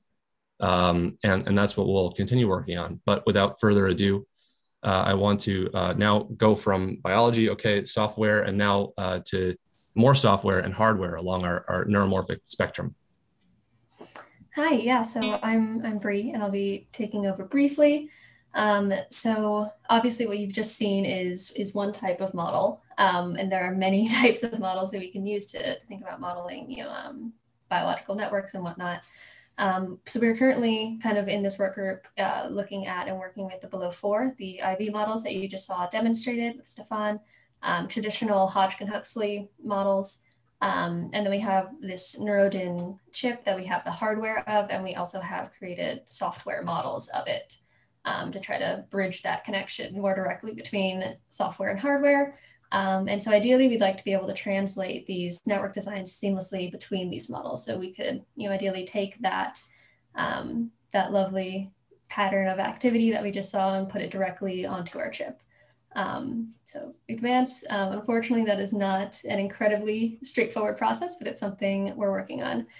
So the process of translating a designed neuron or a whole network from one model to another is currently done by trying to match the gating variables, but that is a noisy fitting. And in addition to that, the physical chips have very physical constraints, which can be modeled in their software versions, but they also have physical sources of noise, which can be trickier to deal with and less predictable. So due to that, sometimes the desired network behavior is lost in translation. And when this happens, there are approximately two options. You can try to retune it by hand of take your initial translation and try to just alter it little by little, try to figure out where the issue is and provide adjustments to try to get your desired behavior back, or you can completely start from scratch, which is essentially what we've been doing thus far. So if you want to advance again. So here on the left, you'll see that same network that you just saw in the IV model. And then on the right is an analogous network trying to get the same behavior in the Hodgkin-Huxley model. And this was done, essentially entirely separately. We didn't use an algorithm or anything to transfer between one or the others. They were built up distinctly separately, and that is something that we hope to not have to do for everything we're interested in going forward. And obviously we would like to get these in the Neurodin software and hardware as well. And we currently don't have that, but we are working on it. And one of the ways we're working on it, I will pass on to the next speaker. Okay, hey guys, so this is Paul.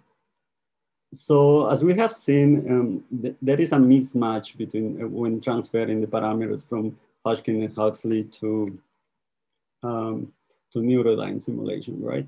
So the problem is that because of hardware limitation, we cannot change these parameters. We cannot transfer these parameters directly 100% accurate to the Neurodyne parameter, right? Without changing the behavior of the actual neuron.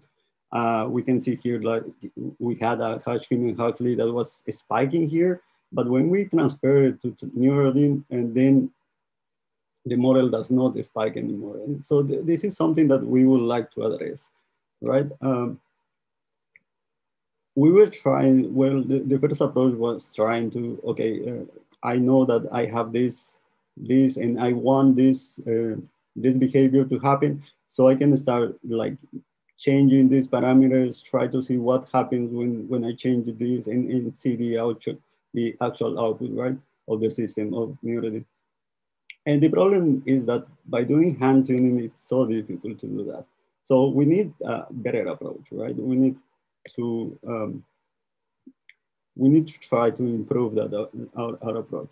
Okay, so we want guided. First, our task was how to start making sense of the actual neuron, so we can at least we can say like, okay, if we modify this parameter like a little bit, then my system is going to improve a little bit or something like that. So, but then there is this problem that we have the neural model, which is Hodgkin and Huxley, and as we know, it's extremely complicated. And if we try to start making sense of this model, then it just quickly, the model just quickly blows out, in the complexity just explodes, right?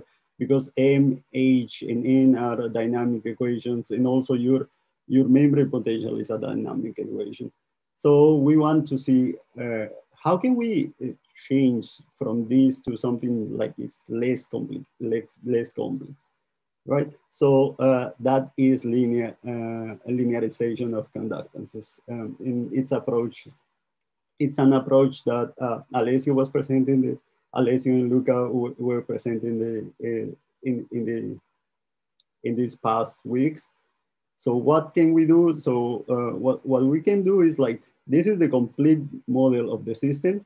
But if we start just looking at exact points in time, then the model reduces to like a simple linear equation. How simple? This simple. You are going to transform this completely, this complex equation into a linear equation in which you can see, like, if you start just looking at one point in time, you will see that your next, how your current is going to change in the next time step is just going to depend to these variables, which in turn, they only depend on your current voltage in time, right? So then this complex dynamic equation just turns out to be, or just switches, or can be approximated by a simple linear equation that only depends on the voltage. And now you can start plotting.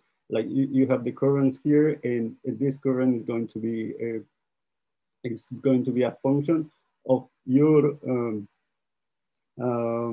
resistance of your conductance that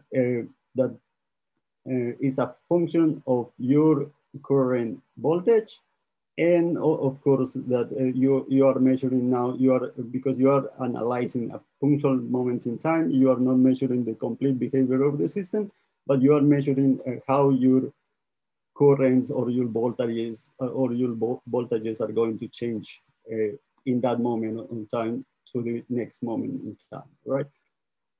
So let's see what can we do with this.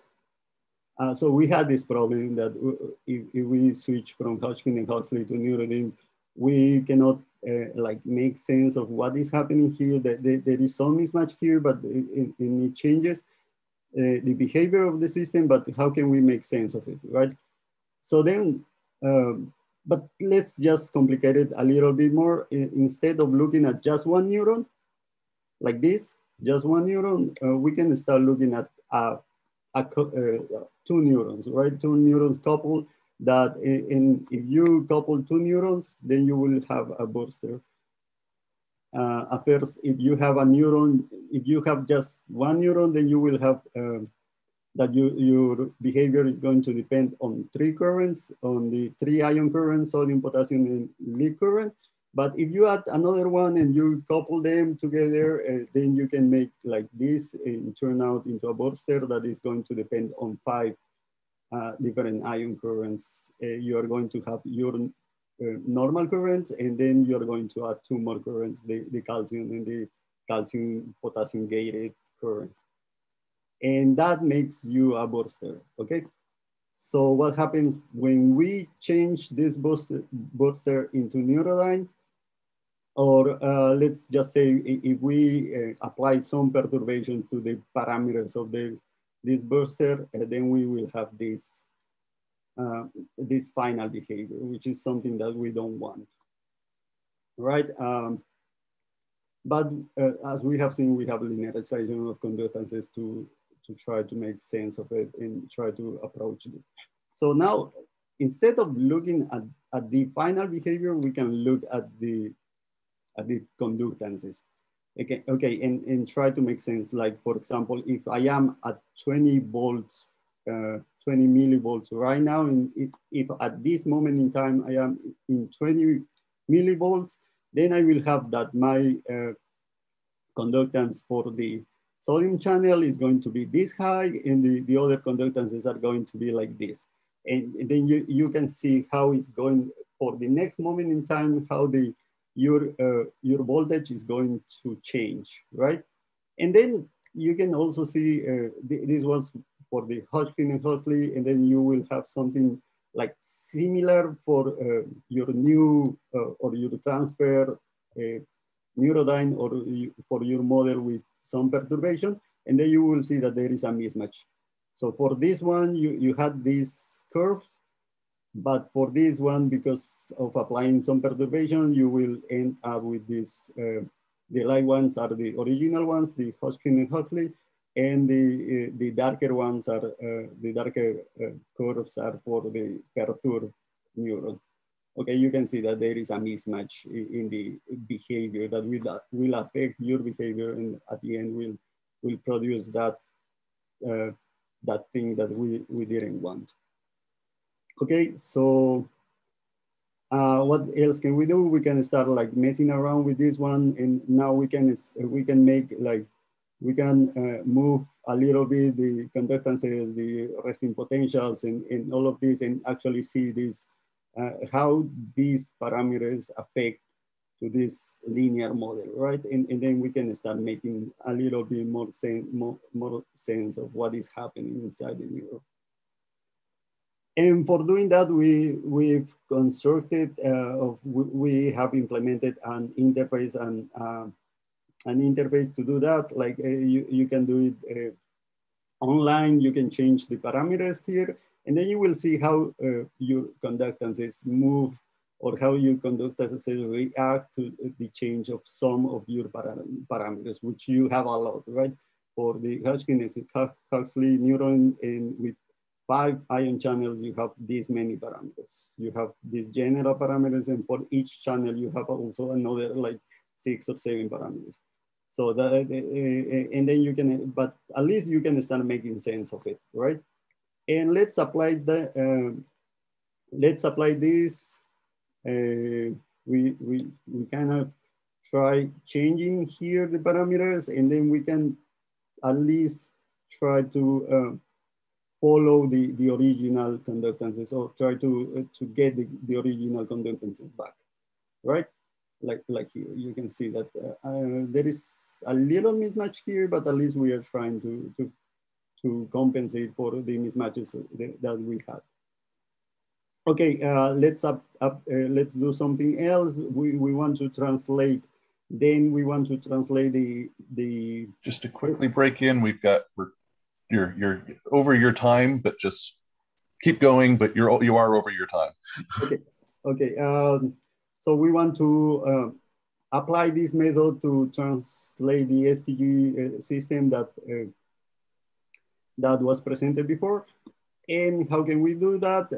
First, we need to present the Hodgkin and Huxley to construct the Hodgkin and Huxley Bursin neurons, and then transfer to Neurodyne. And we can do that by using this interface, and we can try to tune them, but of course we are still tuning by hand. And our next approach would be like, how can we go from this hand tuning to an automated approach? And that would be it for me. Great. So moving forward, we definitely hope to continue on a lot of these projects, really seeing where that temperature robustness of the STG using neuromodulatory control can go. It'd be super interesting to see if we can compensate, to what extent we can compensate for differences in temperature. And then translating that network onto the Neurodyne software and hardware, which I think we're making advances toward, which would be super exciting to implement that network physically. And then we can go back and replicate those temperature experiments. I think the idea was thrown out of using a hair dryer on the chip to heat it up and see how that plays out, you know, in action. And then of course, working on these translation between models to make that a more seamless, more straightforward procedure. So we don't have to build everything from the ground up every time we want to get to a new model.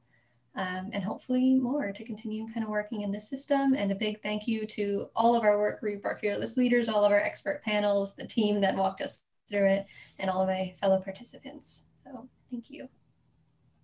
Awesome. Fantastic. Perfect timing. Any questions about this, about the neuromodulation? I like the hair dryer test. That's the real proof. Put the hair dryer on it and it still works. That would be really convincing. Or the Any ice questions? cooler, yes. Or the ice chiller, yeah. That's harder to put on it though. I guess you could spray it with the chiller spray. That's the old test, right? If you want to find a loose connection, right, you spray with the chiller.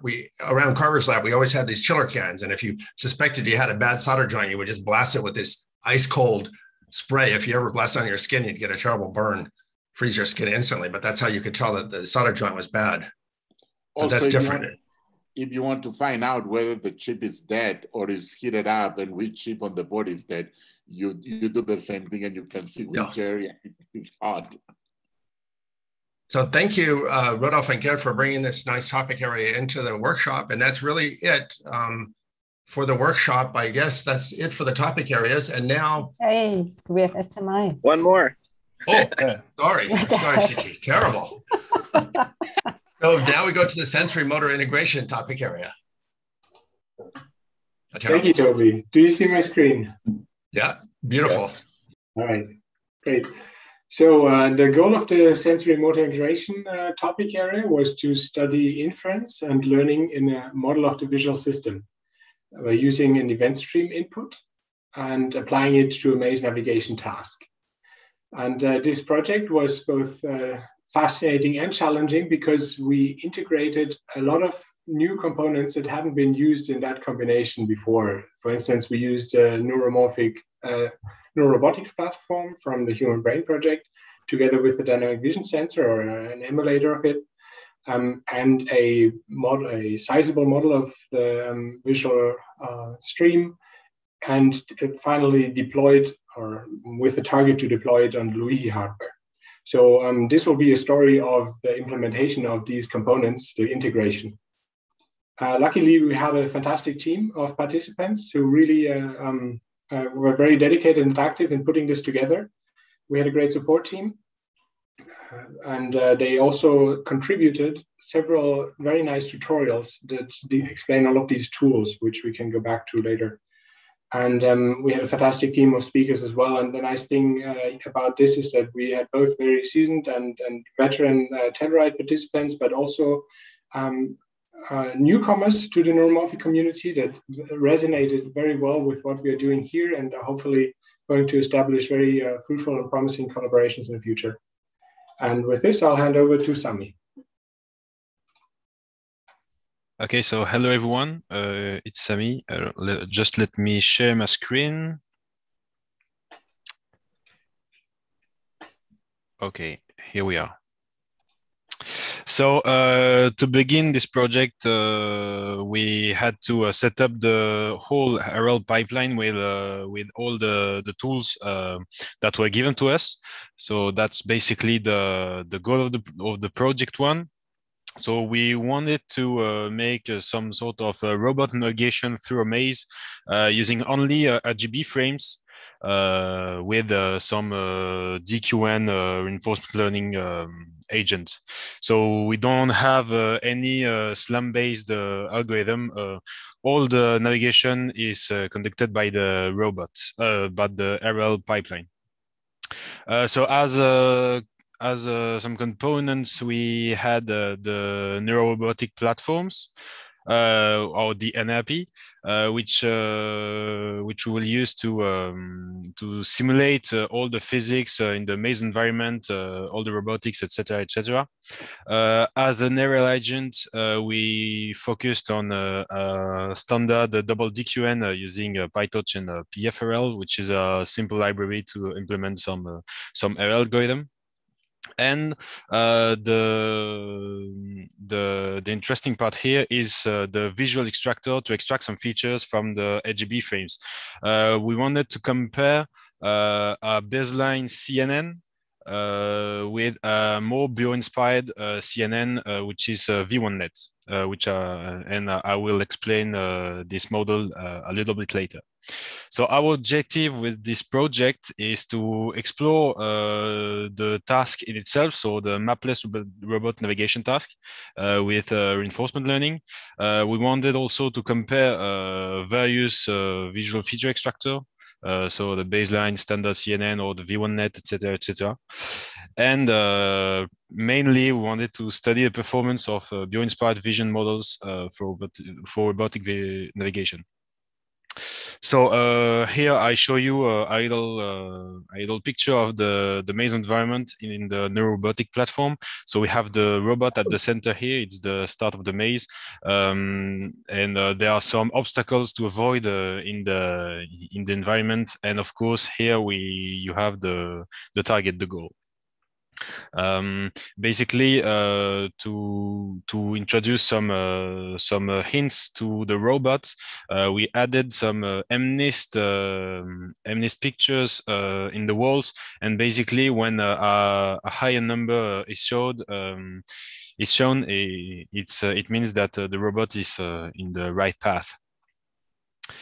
Okay, as the visual feature extractor, as I said before, we used V1net, which is a CNN with a little particularity.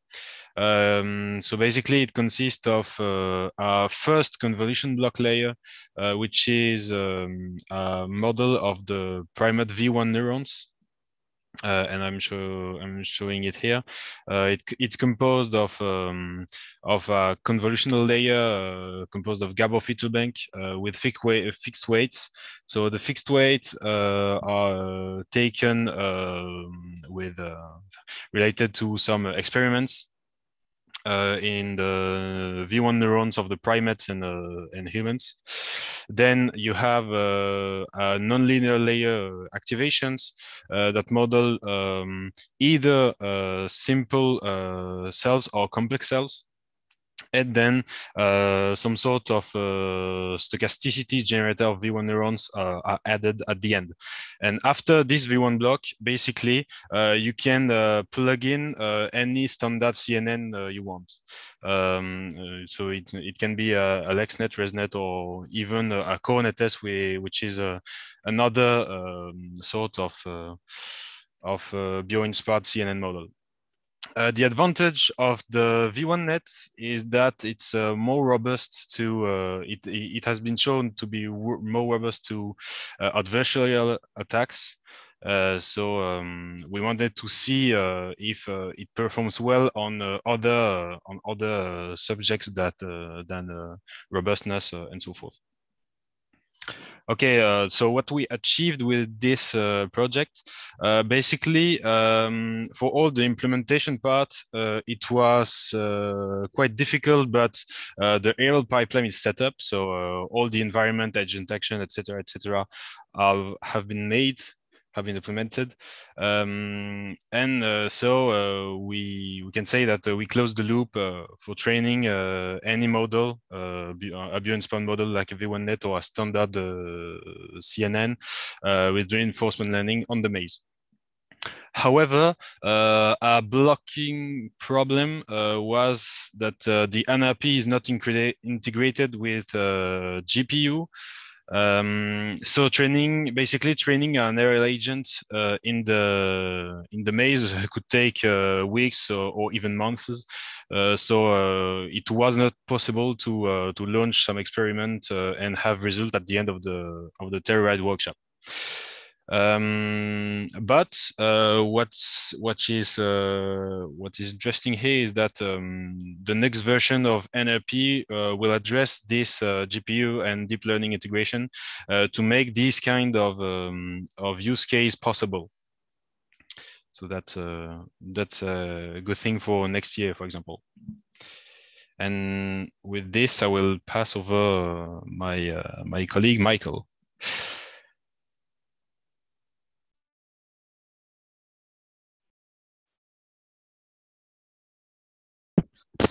So I was working on, we were working on a project that was a variation on the RL pipeline concept, where instead of using a visible light RGB camera, we'd be using a DBS as input. And we managed to successfully integrate the V2E, the camera simulator, into the Neurorobotics platform. And we now have set up, as a result of this project, a ROS module that can be integrated in further experiments that can do that processing for anybody else who wants to, for continued experimentation, which is sort of the next steps of post-Telluride, what to do with this project. Unfortunately, we had a lot of the same challenges as in the previous project, which was training the RL agent. And then we also had another interesting problem in that we lost some of the texture in the camera view that was fed into the event camera. So if we look at this video of the simulation running, we'll see a number 9 show up in the visible camera, but we don't see that texture in the events. And that's because that this stream here, it turns out, is not the video stream that's being fed into the event camera.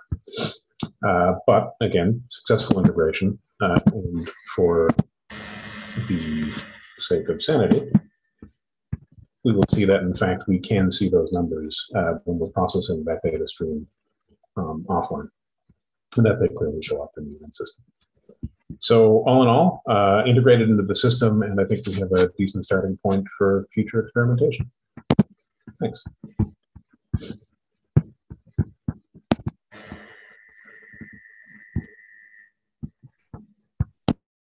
Sorry, and there's one more project, which is... Yes, next up is Tim. I think he's on it. Thanks. Hi, sorry. Hold on. Right, so this part of the project is to explore training a viewer net with CoreNet with Decode, which is the free effective learning rule.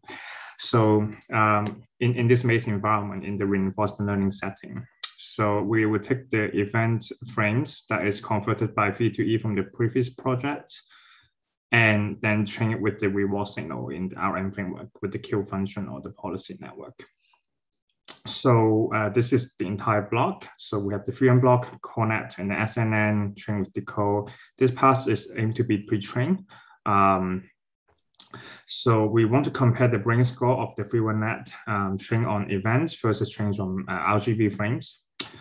And it's hard to train the CoreNet from end to end with the V1 block and SNN. So first we try to use the V1 block directly with the SNN without the CoreNet. And this achieved accuracy of around 89% with 3 layers of SNN. And this is quite a bit lower than the accuracy of the SNN on its own, trained with Decode, which can reach around 99%. And this could possibly be because of the fact that the V1 block was designed for RGB channels, and more design work needs to be done for the on and off channels of the event frames. So we also try to train with the CoreNet on MNIST. So the strategy was to convert one of the CoreNet V1 layer into a spiking version using the recurrent neural networks formulation of the SNN. And instead of weight sharing, we use local connections in the conf layer. So training on the MNIST dataset was quite slow, possibly due to an issue with the data loader. So this needs more work in the future. So finally, we want to look at the brain score, which is a score on how well the features extracted by the convolutional layer when compared to the activity that we have in the brain from the fMRI scans. So for this task, because the RF framework is not ready, so we just use an autoencoder. And we take the maze RGB inputs as well as the event frames converted by the V2E and put it into this autoencoder with the V1 block and the CoreNet. And then we compare the brain score between these two types of inputs. So the preliminary results from training on this limited data set is the 0.1899 for the RGB in terms of the brain score. And for the events stream is 0.1851. So we will expect the event streams to have a slightly higher brain score because of it's more biologically realism. But that's not the case here. So if we look at the brain score of the CoreNet on its own on the ImageNet data set, we will expect a brain score of 0.4. Zamahani. Sorry. Number 4 has advantage on Northlake Avenue. Sorry. You have to mute Terry. Yeah, thanks. So we will expect the brain score of the CoreNet to be 0.431. So this is quite a bit lower than what we expect. So this is probably due to the fact that the images that we use is quite different from the natural images that's used in the ImageNet. So we need a bigger, more diverse data set and simulation for evaluation in the future. Here we go. Project 5.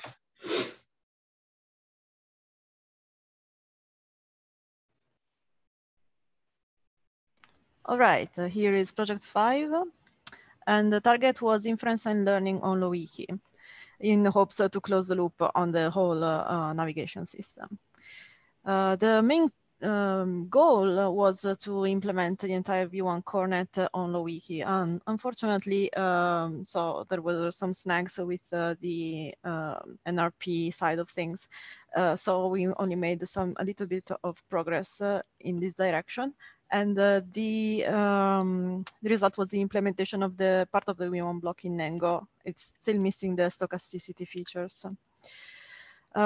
This is the block diagram of the implementation and the way that we adapted the various parts of the V1 block Gabor activations generator. Basically, the convolution with the Gabor filters were implemented through Nego connections. We have a couple of pass-through nodes and one ReLU ensemble, which produces the simple channels part of the activations. And here on the right, you see the result after applying these filters. In the middle, there is the input from the MNIST library. The first 4 channels are the so-called complex channels, which are produced by the neuron ensemble. And the last 4 are the so-called complex channels, which are just combination of functions over the convoluted image.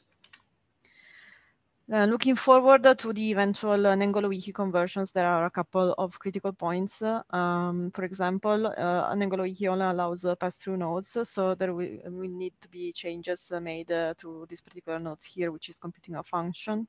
And also the ReLU ensemble needs to be converted to spiking logic. And therefore, some parameter exploration needs to be done on this side of things. So the rest of the challenge to arrive for fully working V1 CoreNet implementation over Nengolo-Wiki is adding the stochasticity features to the V1 block and to implement the CoreNet S or some other CNN which can exploit the V1 block into the Nengolo-Wiki. And of course, to study the implementation over to the final platform. And the final result, hopefully, is online learning on Wiki using Nengo. All right. I'll let perhaps Bodo take the final words. Thank you. I think Shishu will have some final words now for us. Yeah, do you want to put up that picture? Yeah, so one thing that's nice about Telluride is that when you develop something new that's cool, you bring it to Telluride because you get lots of customers, right? Lots of customers that will tell you what is missing from your implementation or from your hardware, your software. I remember Nengo came, how long ago now? 10 years ago, Terry? And then slowly over time, you figure out what you need to add to it. And so in this topic area, we had I would say 4 new blocks, right?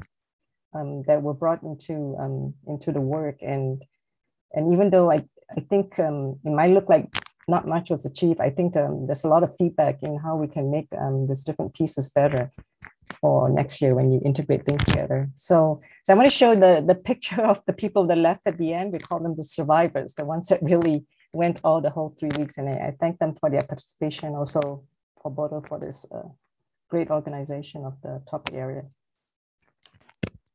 And thanks to all of you.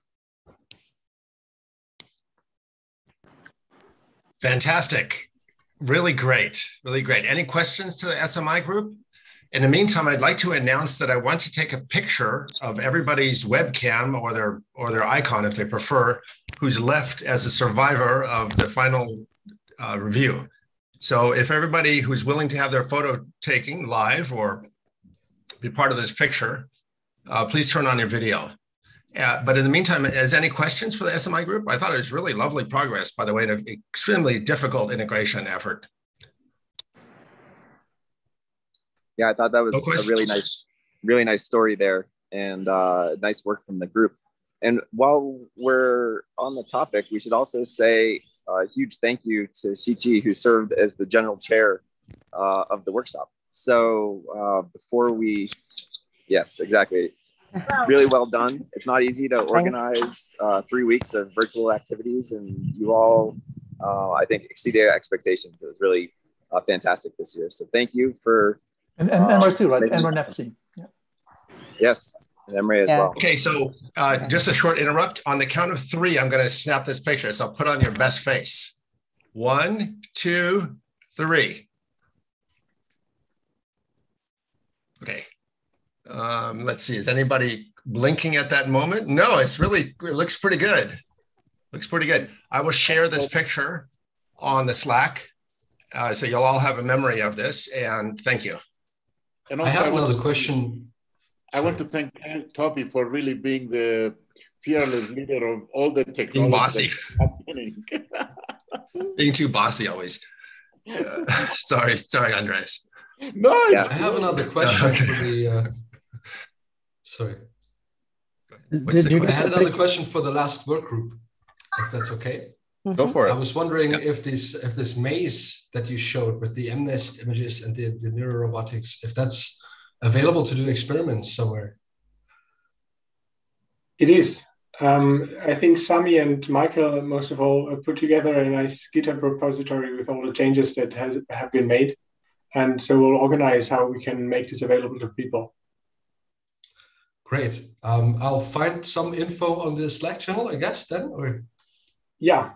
Cool. We'll post. We'll summarize all the code results and post a link in the end. Yeah.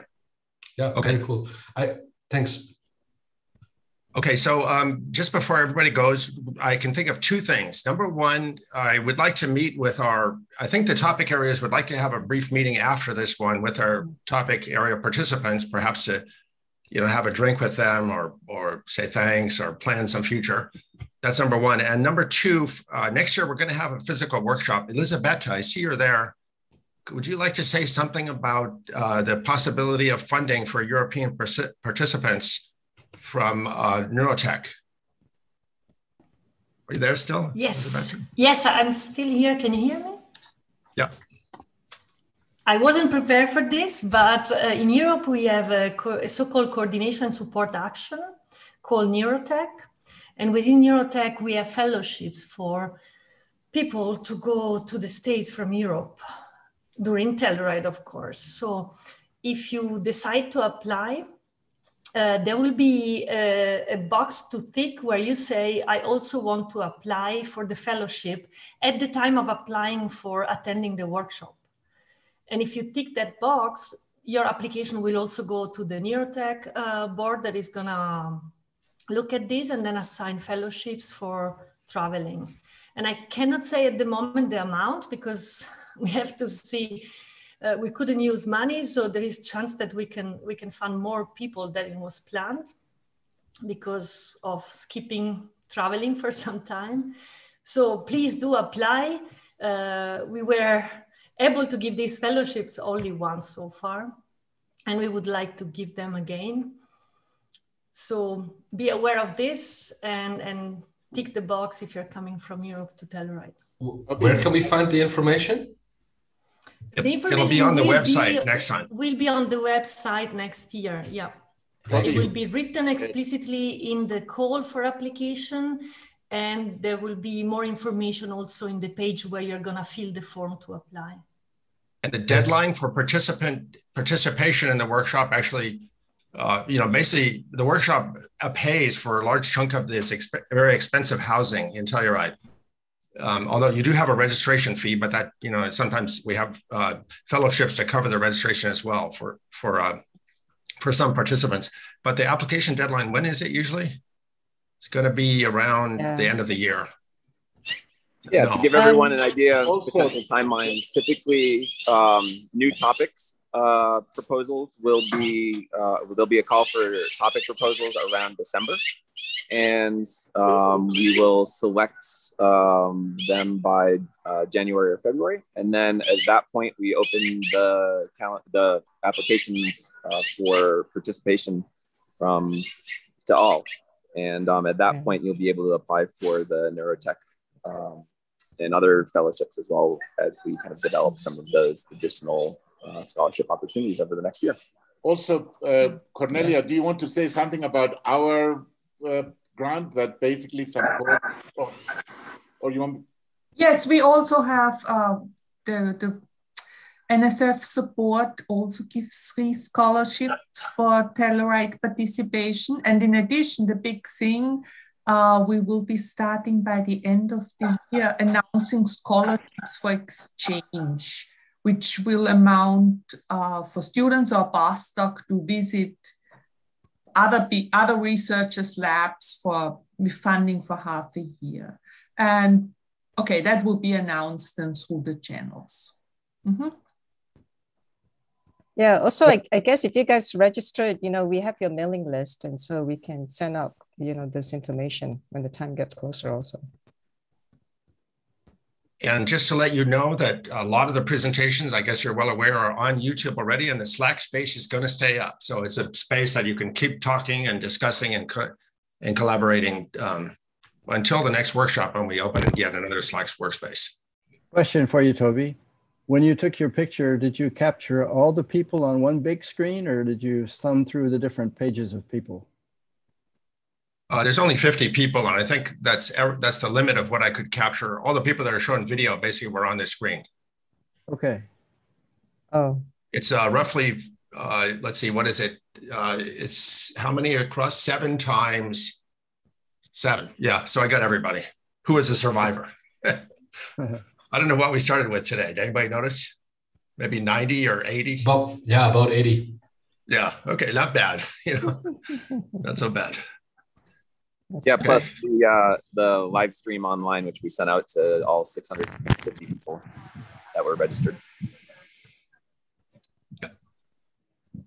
Fantastic. Well, Toby, and also I think you have a poll, right, that you were going to send out? Oh, yeah, we have a poll just to get feedback on the workshop, or we have to prepare it and we'll share it on Slack and by email. I think on Slack probably, because, well, by email. We'll share it by email for everybody who had any connection to the workshop.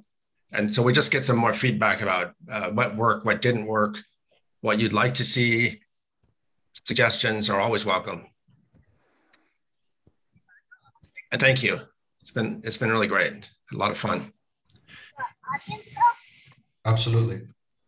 Thanks, everyone. So I guess that really closes the formal workshop and this Zoom meeting. And now I'm going to open a meeting for the LTC.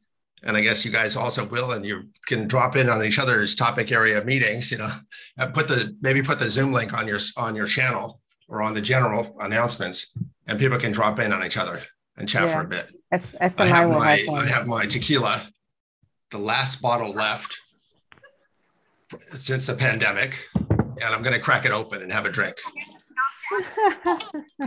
Good for you. Don't forget the worm. No, that's not tequila, man. By the way, mezcal is really good, man. Really tasty. Okay. All right, guys. Thanks. Bye-bye. Thanks. Thank you. Congratulations, everyone. A fantastic workshop. Cheers. Thank you. Yeah. Yes. Thanks, everyone. See you next year. Thank you. Bye. Bye-bye, guys. Bye. Terry, Jitsi now? In a half hour. Good. See you then.